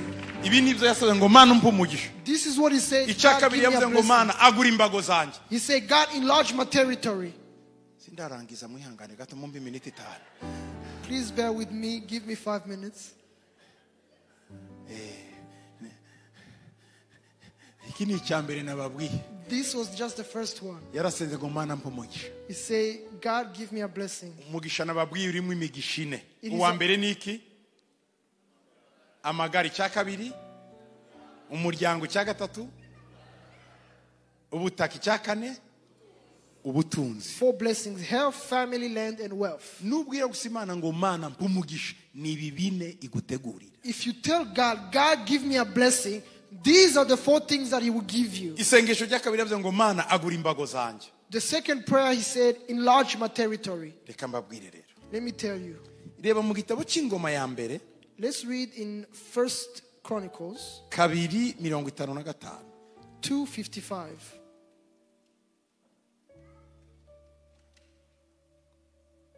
Kabiri 55. 2:55. Kandi imbyaro z'abanditsi babaga hehe? Iyabesi. Ni abatirati, abashimeyati n'abasukati. Abo nibo bande? Abakeni bakomotse kuri Hamati, se w'umuryango wa Rekabu. And the families of the scribes who dwelt at Jabez were the Tirathites, the Shemathites, and the Shunathites. These were the Kenites who came from Hamath, the father of the house of Rechab. Imana yasubije isengesho ryande? Whose prayer did God answer? Yabesi. Jabez. Yaravuze ngo Mana unyagurire iki? He said, God, enlarge my Imbago, territory. umpe teritware nini. Give me a large territory. Bukeye Then agira igihugu cye. he had his own land, Bacitaga Ibuyabesi. and they called it Jabez. Yari afite igihugu cyitwa izina rye. He had a land according to his name, Byatuyemo abantu bitwaga ngo ni abatira n'abashimeyi n'abasukati. where the Tirathites, the Shemanites, and the Shuhathites lived. Muzi aba bantu Do you know these ngo people? bavaga ku witwa Hamati. They come from Hamath. Ngo Hamati yari se wande w'abarekabu. And Hamath was the father of the house of Rechab. Bariya bari bande? Abakenazi. These were Kenites. Abakenati. Yeah, they were Kenites. Sinababwiye ko Yabesi yari umukenati. I told you that Jabez was a Kenite. Noneho harimo inzu bitaga ngo ni abarekabu. And there is a family or a house called the house of Rechab. Muranyemera gato ndayivugaho. Let me speak about it a little bit. Ariko narayivugaho. Before I talk about it, Akenshi many times dusanga uyu Yabesi Imana yaramugiriye neza agira umudugudu witirirwa izina rye kuko yarasenze ngo Mana unyagurire imbago zanjye. we discover that Jabez is a toponym the name of a place because he prayed and said, give me a large territory. yari afite umudugudu umwitirirwa He had a city according to his name, Yabesi. Jabez. ntiyahawe inzu imwe. He did not get one house Kiyo nagusengeye.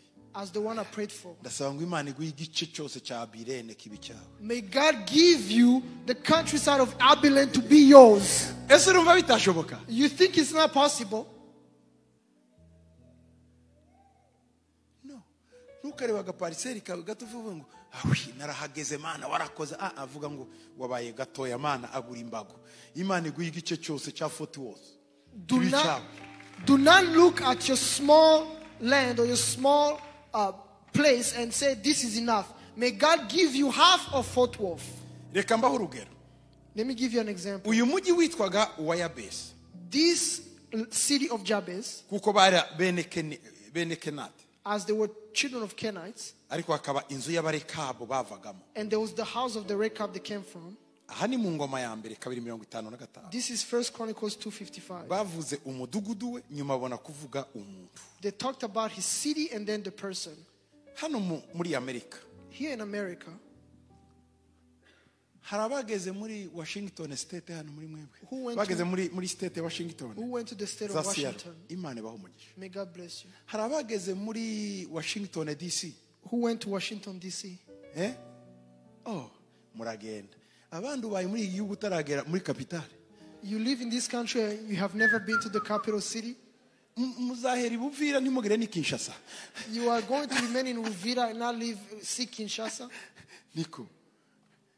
Niho kwibera Makamba ntugere i Bujumbura. It's like Iki ni living in ikibazo Makamba and never get to see Bujumbura. muzaje DC. Go to D.C. Ariya mazina Those names, ni ayandi. who do they belong to? Generale perezida wa mbere w'iki gihugu Washington. General or President Washington.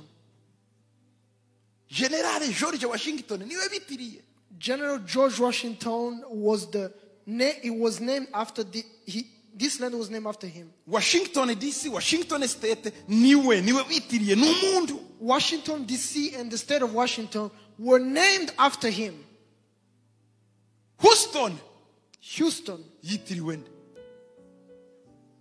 Sam Houston is named after Sam niwe Houston. wabaye perezida wa mbere ya Repubulika ya Texas. He was the first president of the Republic of Texas. Texas itaraja ku yandi maetangu ihure na za Louisiana yari ifite abafaransa barayigurisha, ihure na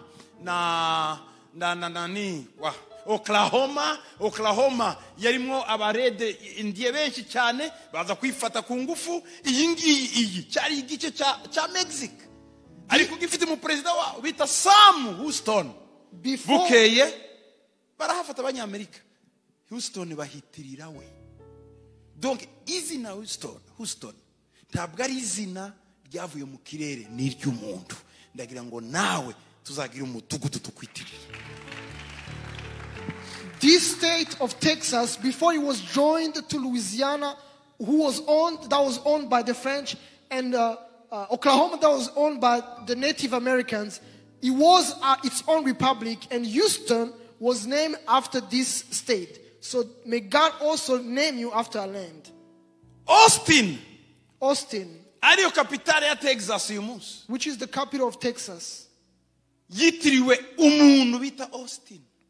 Was named after a person called Austin. Yabese nawe Jabez yari afite umudugudu amaze gusenga Mana unyagurira imbago. Yahise ahabwa umudugudu wimukiramo abantu bakomeye cyane. Muri commentaire za Bibiliya bivuga ko bari abagabo ariya mazu atatu ya miryango navuze yagiyeyo. Bari abantu b'abanyabwenge cyane bakomotse kuri Yabesi, kuko yari hafite ishuri rikomeye Yabesi ryigisha abantu ubwenge.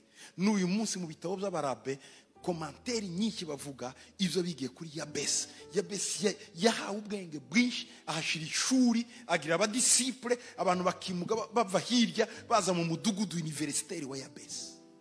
these three families that they talked about that lived in Jabez, they were savants. They were very smart because Jabez had established a school that was teaching those people, and they became known as smart people or savants. Yeah, hari abatirate, They were Tiratites, hari abashimeti they are Shimonites, n'abasukati. and Sukkites. Bari abacuranzi ba mbere, These were musicians, bakaba n'abasikiriba banditsi. and they were the scribes, Bari bafite amabibiliyoteke, library and they had a library mu mujyi wa kwa Yabesi. in the city of Wari umujyi Jabez. ukomeye cyane, It was a great city, abantu bimuka bakajyayo. and people would move to Ibi go there. yabigezeho ryari? How did he achieve this? Amaze gusenga. After he prayed. Niyo mpamvu Bibiliya yatanga ivuga ngo yari afite icyubahiro kuruta bene se. Nta mwene se wigeze witirirwa igihugu. That's what the Bible said, that he was more honorable than his brothers, because no brother of him had his own land. Amen. Amen. Yari muri famiye, hari abantu bo muri famiye bari Kabu, aba bavaga kwa Yabesi. He was from, these people from Rechab come from Jabez. Reba gatoya muri Yeremiya 35. Look in Gato, Jeremiah mumbabarire gato, 35. Bihuta 35, reba Yeremiya 35. Jeremiah 35. Reka mbahe ka histoire gato gahari. Let me give you a small story. Iyi nzu ya Rekabu This house of Rechab yavaga kwa Kenite. was from Bari Kenites. abakeni. They were Bari abakeni. Kenites. Aba bakeni These Kenites bo kwa ba Yetiro, of Jethro, ariho Yabesi yabaga. who is also Jabez come from. Bari barigishijwe principe zikomeye cyane kuko bari abantu bagira principe. They had been taught principles. Niwo muryango muri Isirayeli It is the only family in Israel bubahaga Imana ya Isirayeli who obeyed the God of Israel ntibanywa inzoga. and never drank alcohol. Bene Yabesi The sons of bava ku Jabez, Barekabu who come from Rechab, bo mu nzu y'abakeni, of the Kenites, inzoga ntigeze bagira mu kanwa. they never tasted alcohol. Ibi babyigishwe ngo nabase nabasekuru nabasekuru. These were passed on by their fathers and their forefathers. Yeremiya 35 ikivuga muri make. Jeremiah 35, what it says Ndagira in ngo summary. tuze kwasoma twiruka ariko mbaha karezime gatoya niho. But I'm going to give you a small summary.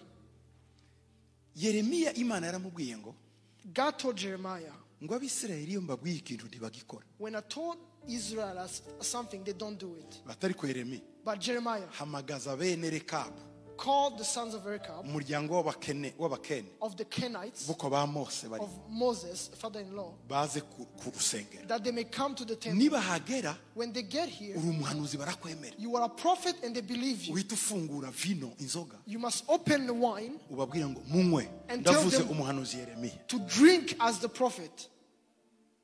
ngo baraza And they came. afungura inzoga He opened the wine baramubwira ngo nubwo uri umuhanuzi and they told him, even if you are a prophet, ntitunywe inzoga. we will not drink alcohol. Ngo kubera iki? And he said, why? Ngo ba data baratubujije See, our forefathers forbade n'abasogokuruza. and our fathers before. Ngo uwo mwanya Imana ihindukira Yeremiya And God turned to Jeremiah. ngo Yeremiya He said, Jeremiah, ngo urareba bene Rekabu ko bumvira base ngo ariko mwe mwananiwe kunyumvira. do you see how Rechab, the sons of Rechab, obeyed their fathers, but you cannot obey me? Nicyo iki gice cyose cya 35 Yeremiya kivuga. That's what Jeremiah is talking about in Ariko chapter mbatoreyemo 35. utuvensi tubiri gusa dusome twihuta. I'm just picking 2 verses to read. Mwarambiwe? Are you tired? Just bear with me, ndimo ndaja kumusoza. Munyihanganira, I'm going to end. Yeremiya 35 rimwe Jeremiah 35:1. ngo ijambo ryaje kuri Yeremiya, just go verse 1. Ijambo ryaje kuri Yeremiya rivuye ku Uwiteka ku ngoma Yehoyakimu mwene Yosiya umwami w'Ubuyuda. The word which came to Jeremiah from the Lord in the day of Jehoiakim, the son of Josiah, king of Judah. Nguje mu muryango w'Abarekabu uvugane nabo kandi ubazane mu nzu y'Uwiteka mu cyumba kimwe cyo muri yo maze ubahe vino banywe.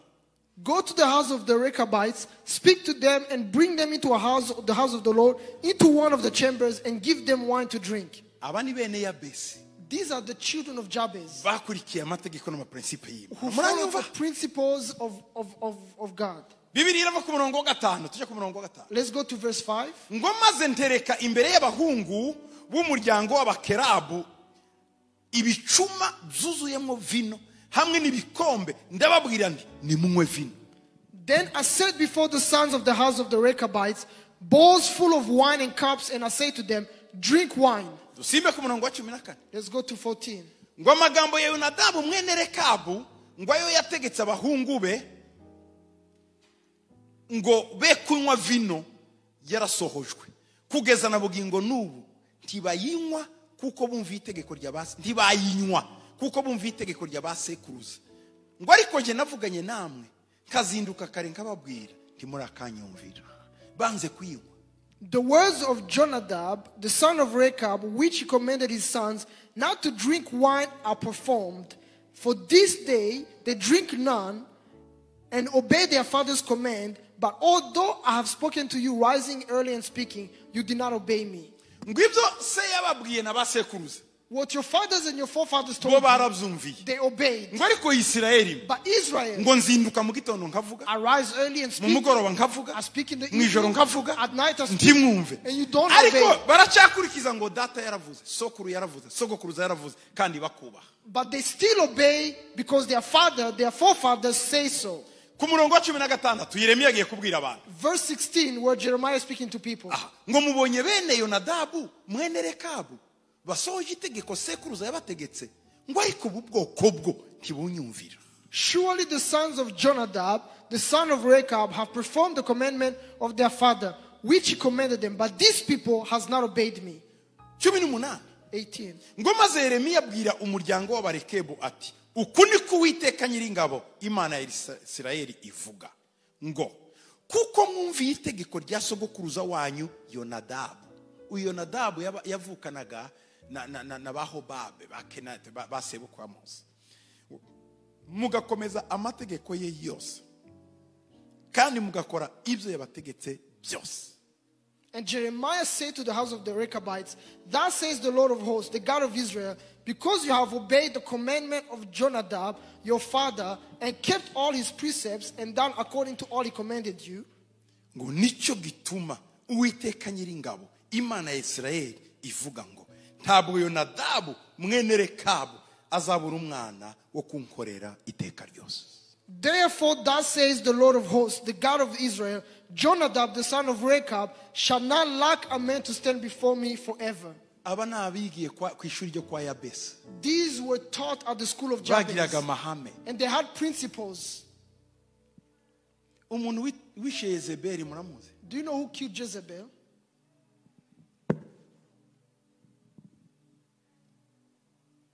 Eliya avuye mu buvumo yahunze agarutse ninde yasize amavuta? When Elijah came back from the pit and anointed someone, who did he anoint? Yehu. Jehu.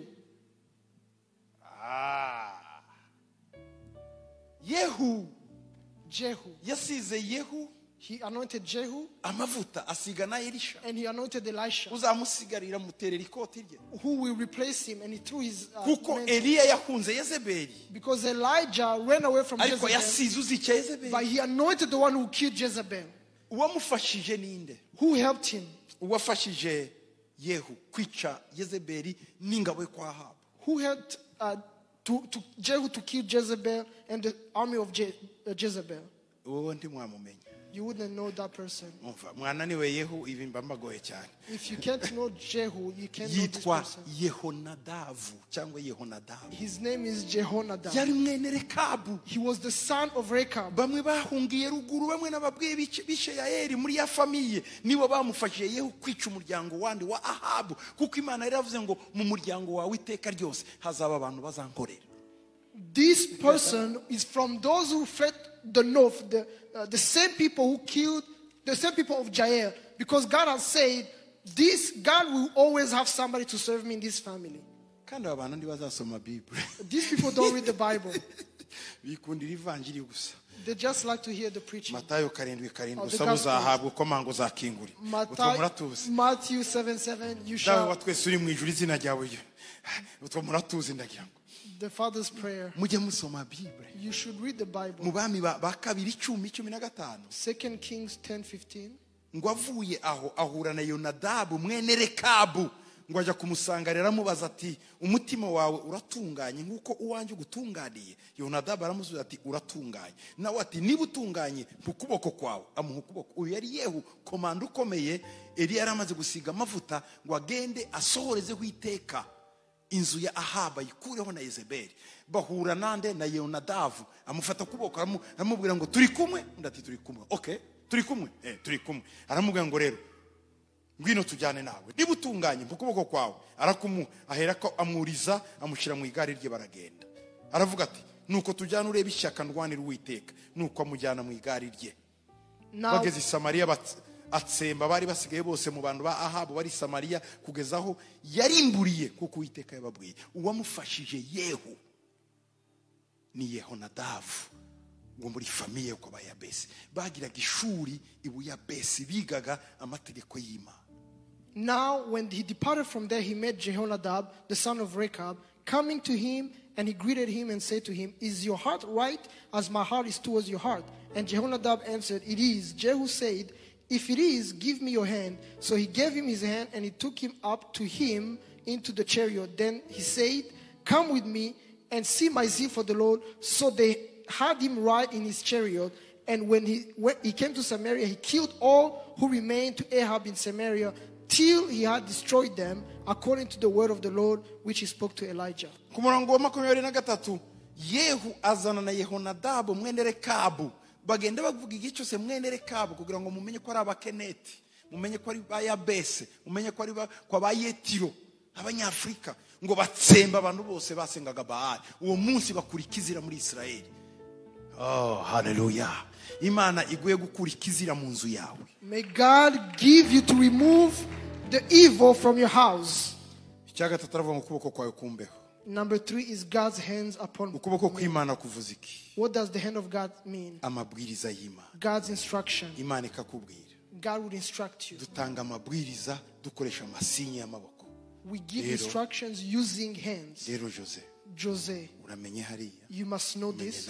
You must Mu know Giheburayo, in Hebrew, ukuboko bisobanura instruction, amabwiriza. the hand means instruction.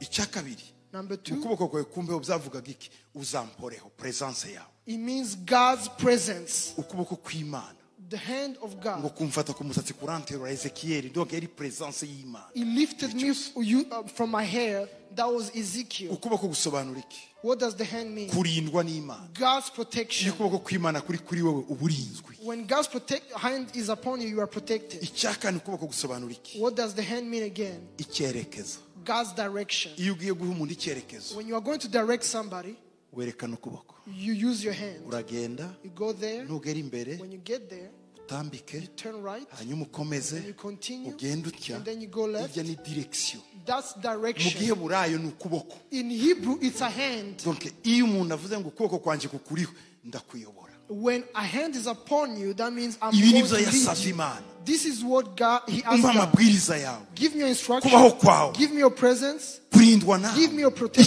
icyerekezo cyawe. and your direction. Ibi bintu ngo Imana irabimuha. And God gave it to Niyo him. mpamvu yari afite abigishwa, yari afite umudugudu baza kwigiramo ubwenge. That's why he had a city and he had a school where people Akanyuma would come ariko ngiye and kurangirizaho learn bene wisdom. Number 4, Kurindwa ibyago. keep someone from evil. Iri jambo kurindwa ibyago To be kept from evil, ni ijambo rivuga ngo ni ukurindwa urupfu.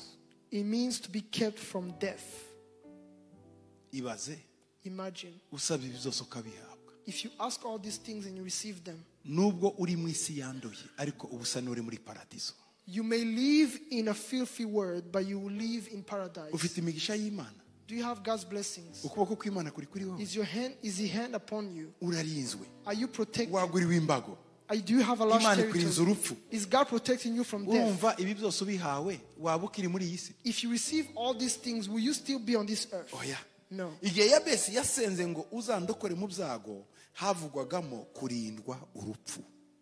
When Jabez prayed to keep him from evil, he referred to rescuing him from death. Yabesi arasa n'umuntu wibera muri paradizo kandi akiri mu isi yanduye.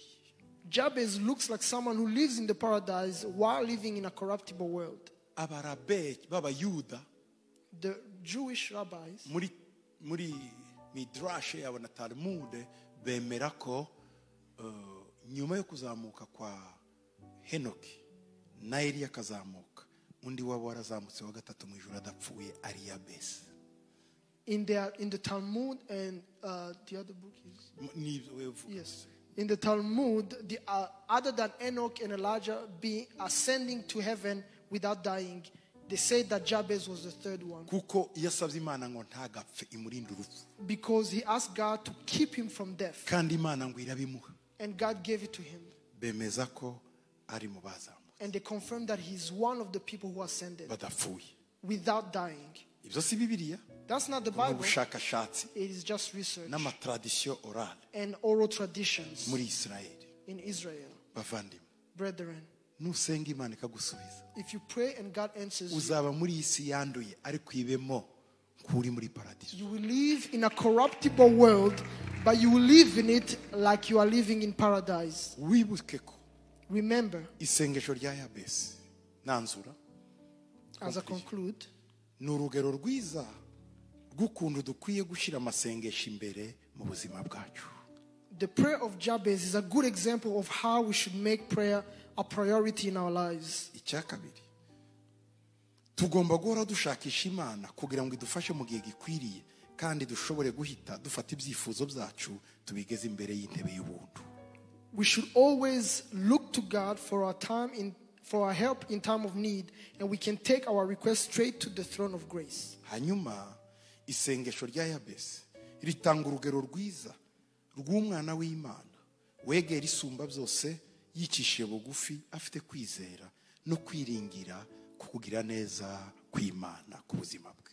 And the prayer of Jabez provides a wonderful instance of a child of God approaching the majesty on high in humility, faith, and reliance upon God's goodness. Icyo mbifuriza My wish nuko mugera mu rwego rwa Yabesi, is that you attain the level of Jabez, aho musenga where you would pray Imana igahindura ubuzima bwawe, and God will change your life, Imana ikabagirira and neza. God will bless you. Ngo mpe umugisha, Give me a blessing, wagura imbago yanjye, enlarge my territory, ukuboko kwawe kube kuri njye. may your hand be upon me. Ayo si amasengesho meza. Are those not good prayers? Undinde urupfu n'ibyago. Keep me from evil and tragedy. Imana ibagiriye neza. May God bless you. Muhaguruke dusenge Imana. Stand up and let's pray. Umfitiye byinshi mu kiganza cyawe, harimo ibyiza gusa binezeza umutima. Amfitiye byinshi mu kiganza cyiwe, harimo ibyiza gusa binezeza umutima. Amfitiye byinshi mu kiganza cyiwe, harimo ibyiza gusa binezeza umutima.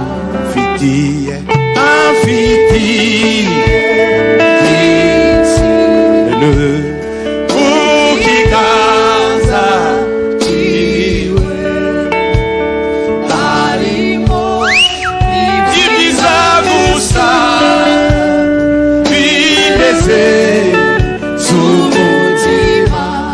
Harimo ibyiza gusa binezeza umutima. Harimo ibyiza gusa binezeza umutima. Amfitiye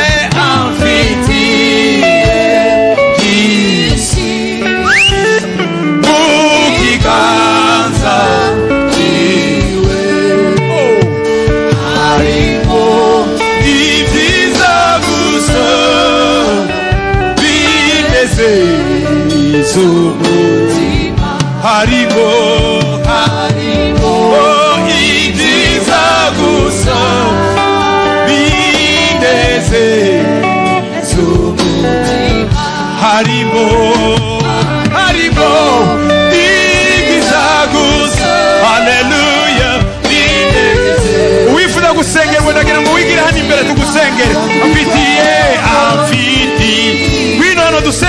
muri uyu mwanya hari icyo Imana ishaka gukora ku buzima bwawe. Mu biganza harimo ibyiza gusa abimeze. Haleluya. Harimo ibyiza gusa abimeze. Umfitiye mu kiganza harimo ibyiza yeriya babashiko bimeze. Harimo ibyiza gusa bineze. Agufitiye byinshi uyu mwanya. Imana yawe ihamagara uyibwire, irakora ibitangaza mu buzima bwawe. Imana iri kumwe nawe, irashaka gukorera bikomeye. Harimo ibyiza gusa bineze. Haleluya. Amfitiye n'ibyo barabifite mu kiganza harimo ibyiza gusa bineze. Harimo ibyiza gusa bineze. Hallelujah.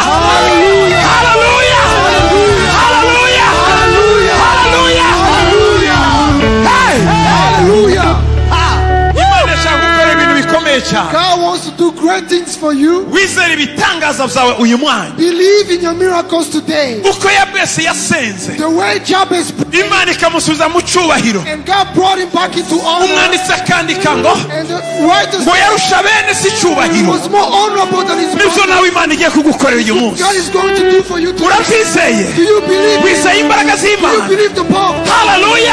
Hallelujah! Hallelujah! Hallelujah! Hallelujah! Umugabo yagize iyerekwa, There was a man who had a vision, arajanwa abona ko yinjira muri paradiso. and he was taken into paradise. Agezeyo When he got there, ahurira n'umumarayika, he met an angel, aramubwira ngo ndagukoresha turu muri paradiso, and he told him, I will give you a tour of the paradise ngo ugende ureba. so you can look. Ngo agenda amwereka ibintu bitangaje cyane, And he showed him amazing things, na korari ihambaye even a great choir yarimo abantu bateye ubwoba bahimbaza Imana, that had great people worshiping God, n'ibindi bintu umuntu adashobora kuvuga byo kuri and iyi. other things that a person cannot say. Ariko ngo aza kubona inzu But then he saw a house ngo yari nini cyane, that was very large, udashobora kubona aho itangira n'aho irangirira. that you cannot see the beginning and the end. Abwira marayika ngo ndagira ngo unjyane kuri iyi nzu nyire. And he told the angel, take me to this house. Aramubwira ati ihangane, He told him, be patient mbanze nkwereka ibindi. so that I can show you other things first. Baramujyanye, He took him aragarutse atari ko njyana kuri ya and nzu. he brought him and said, take me to that house. Marayika atari ko urahashaka. The angel said, do you really want to see it? Bati He said, yes. ihangane ndakujyanayo. Be patient, I will take you. Akomeza kumujyana hirya. And he continued to go afar. Wa muntu batari ko And the person said, mfite amatsiko yo kureba iriya nzu n'ikirimo. I am curious to see the house and what's in it. Marayika aramubwira atoke ngwino And tugende. the angel said, let's go. Umva nkubwire mwene data, Listen, brother, tugiye gusenga. we are going to pray. Ngiye kuguha iri yerekwa I'm going to give you this kugira ngo vision umenye uko usenga muri aka kanya. so that you know how to pray in this moment. Turarambiwe n'ubuzima uhoramo. Because we are tired of your life the way it is. Ubuzima urimo buraturambiye, We are tired of the life you are living. kandi nawe ugomba And kuburambirwa. you must also be tired of it. Iki ni cyo gihe This is the time ugomba kwinjira mu cyerekezo cyawe. that you must enter your destiny. Hallelujah! Hallelujah! Hallelujah! Hallelujah! Marayika amugejejemo And the angel took him to the house, ngo asanga ni depo nini irunzemo ibintu, and he found it as a storage room that is full of things, ngo harimo utubati shema, that has shelves, harimo ibintu byinshi cyane. He has many shelves. Ngo marayika aramureba. And the angel looked at him. Ngo aramubwira ngo. And he told him, ngo urabona ngo ibi bintu byuzuye iyi storage. do you see these things that are full of this storage? Ngo naba bantu bose urimo bona baririmba n'abandi ngo bapfuye batageze kuri iyi migisha yabo. Are these people you see worshiping who died before they got to their blessings? Bati aha hapakiyemo imigisha yabuze ba nyirayo kuko ba nyirayo bavuye ku isi batarayigezeho. They are full of blessings because people died and they never attained those blessings. Uwo mugabo yitwaga Jones. That person was called Jones. Noneho ngo abona kuri ku kabati ahari umubarije. None agenda yebaje ngo arebe izina rye ngo afunguyemo. Asanga harimo ibintu bigize imyaka kuva yavuka kugeza uwo munsi atigeze abona. And he looked for the row with the letter J to find his name. When he opened his cabinet, he found many things that have been there for many years that he never attained. Ubutunzi bwawe Your wealth buri mu kabati ko mu ijuru. is in a cabinet in heaven. Impamvu utarabugera The reason why you never attained it, ukoresha imbaraga ntusenga. you use strength and you don't pray. Urarangaye ntusenga. You are distracted and you don't Ariko pray. dusenge nka Yabesu uyu Let's mwaka. pray like Jabez in this moment. Tuyikore mu kabati. And let's remove it from the Tuyikore mu cabinet. kabati. Remove them from the cabinets. Hallelujah! Hallelujah.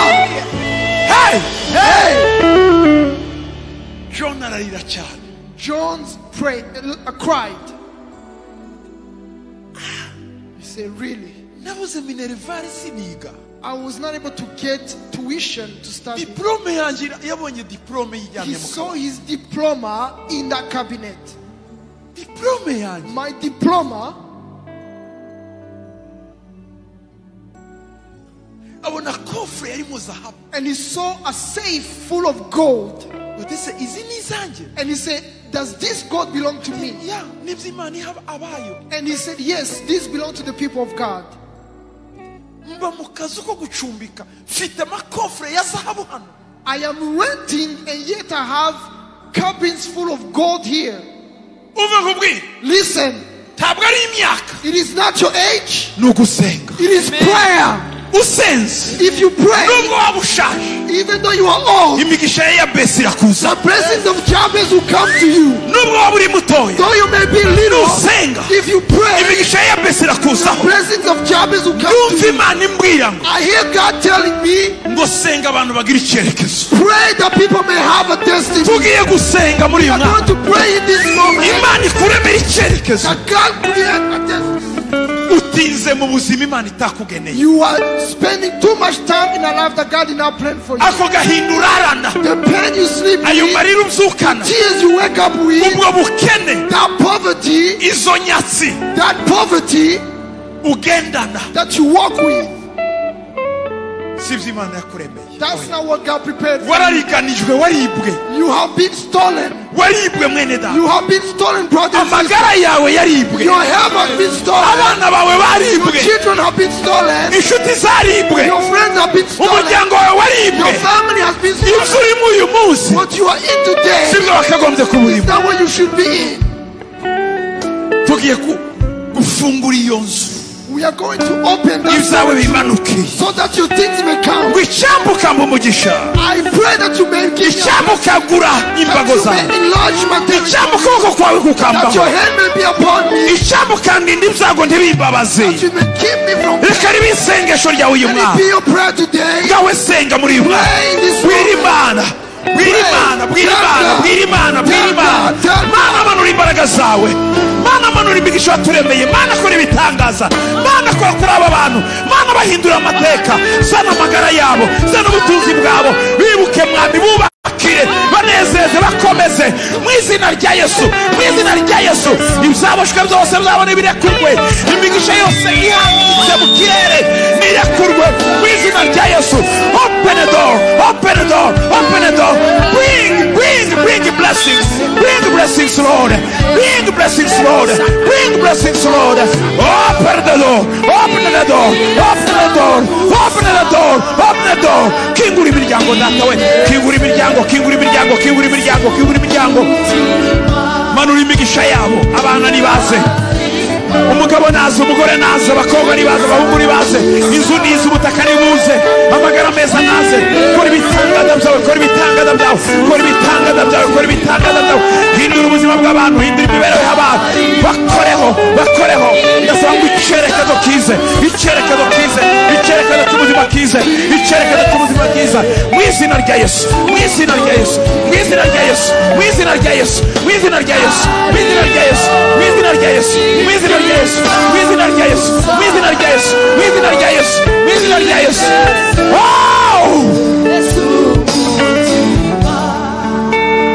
Mu izina rya Yesu. Ndasaba icyerekezo kuza, icyerekezo cy'ubuzima, winjiza mu kazoza kabo, usher them in their future. bakuremo indwara, Take their disease away. bakuremo ubumuga, Take their handicaps away. bakuremo ubunebwe, Take their laziness away. bakuremo umuzi w'icyaha, Take the root of sin. binjize mu masezerano, Usher them in your promises. binjize mu Usher masezerano, them in your promises. bahindurira amateka, Change their history. hindura amateka, Change their history. hindura amateka, Change their history. hindura amateka, Change their history. hindura amateka, Change their history. hindura amateka, Change their history. hindura amateka. Change their Mu history. izina rya Yesu, mu izina rya Yesu, mu izina rya In Yesu. the name of Jesus. Kingura akabati ko mu ijuru, Open the cabinet in heaven. imigisha yabo nimanuke, That their blessings may come. imigisha yabo nimanuke, Their blessings may come imigisha down. yabo nimanuke, Their blessings may imigisha come yabo down. nimanuke. Their blessings may come down. Urakoze data, Thank you, Father. urakoze data, Thank you, Father. urakoze data, Thank you, Father. urakoze data, Thank you, Father. urakoze data, Thank you, Father. urakoze data, Thank you, Father. urakoze data. Thank you, Father. Subira muvuga ngo ndakiriye Repeat and say, I receive imigisha yanjye, my blessings. ndakiriye I receive ubutaka bwanjye, my land. ndakiriye I receive kurindwa n'Imana, my protection of God. ukuboko kw'Imana The hand of God k'ubuzima bwanjye, upon my life. ndakiriye I receive ibyiza the good things k'ubuzima bwanjye, upon my life. undinde urupfu, Keep me from death. undinde kubabara, Keep me from pain. undinde kubabaza, Keep me from causing pain. unkoreshe, Use me. unyinjize muri bene Rekabu Usher me into the sons of Jacob bumviye amategeko who obey the opinion ya of base na basekuruza, their fathers and forefathers. bahagarara imbere yawe, I stood before you baragukorera and served you. amanywa nijoro. ndakiriye agakiza kabanje, The salvation of my family. k'umugabo, k'umugore, k'abana banje, abakwe, abakazana, abuzukuru. ndakiriye umugisha wawe ku rugo rwanjye, ku gihugu cyanjye, kuri bene wacu, mu nda yanjye, mu mutwe wanjye. ndakiriye ubwenge, kumenya, gusobanukirwa. ndakiriye ibitangaza, ibitangaza mu magara yanjye. uhereye none nakiriye amagara meza, nakiriye ubutaka, nakiriye umuryango, nakiriye ubukire mu izina rya Yesu. Amen. Haleluya, haleluya. Hey, mutahane n'Imana, Imana ibagiriye neza, Imana ibakomeze, ihindura ubuzima bwanyu, ihindura amagara yanyu, muba abandi bantu bashya, ibyakera birangiriye. Akira.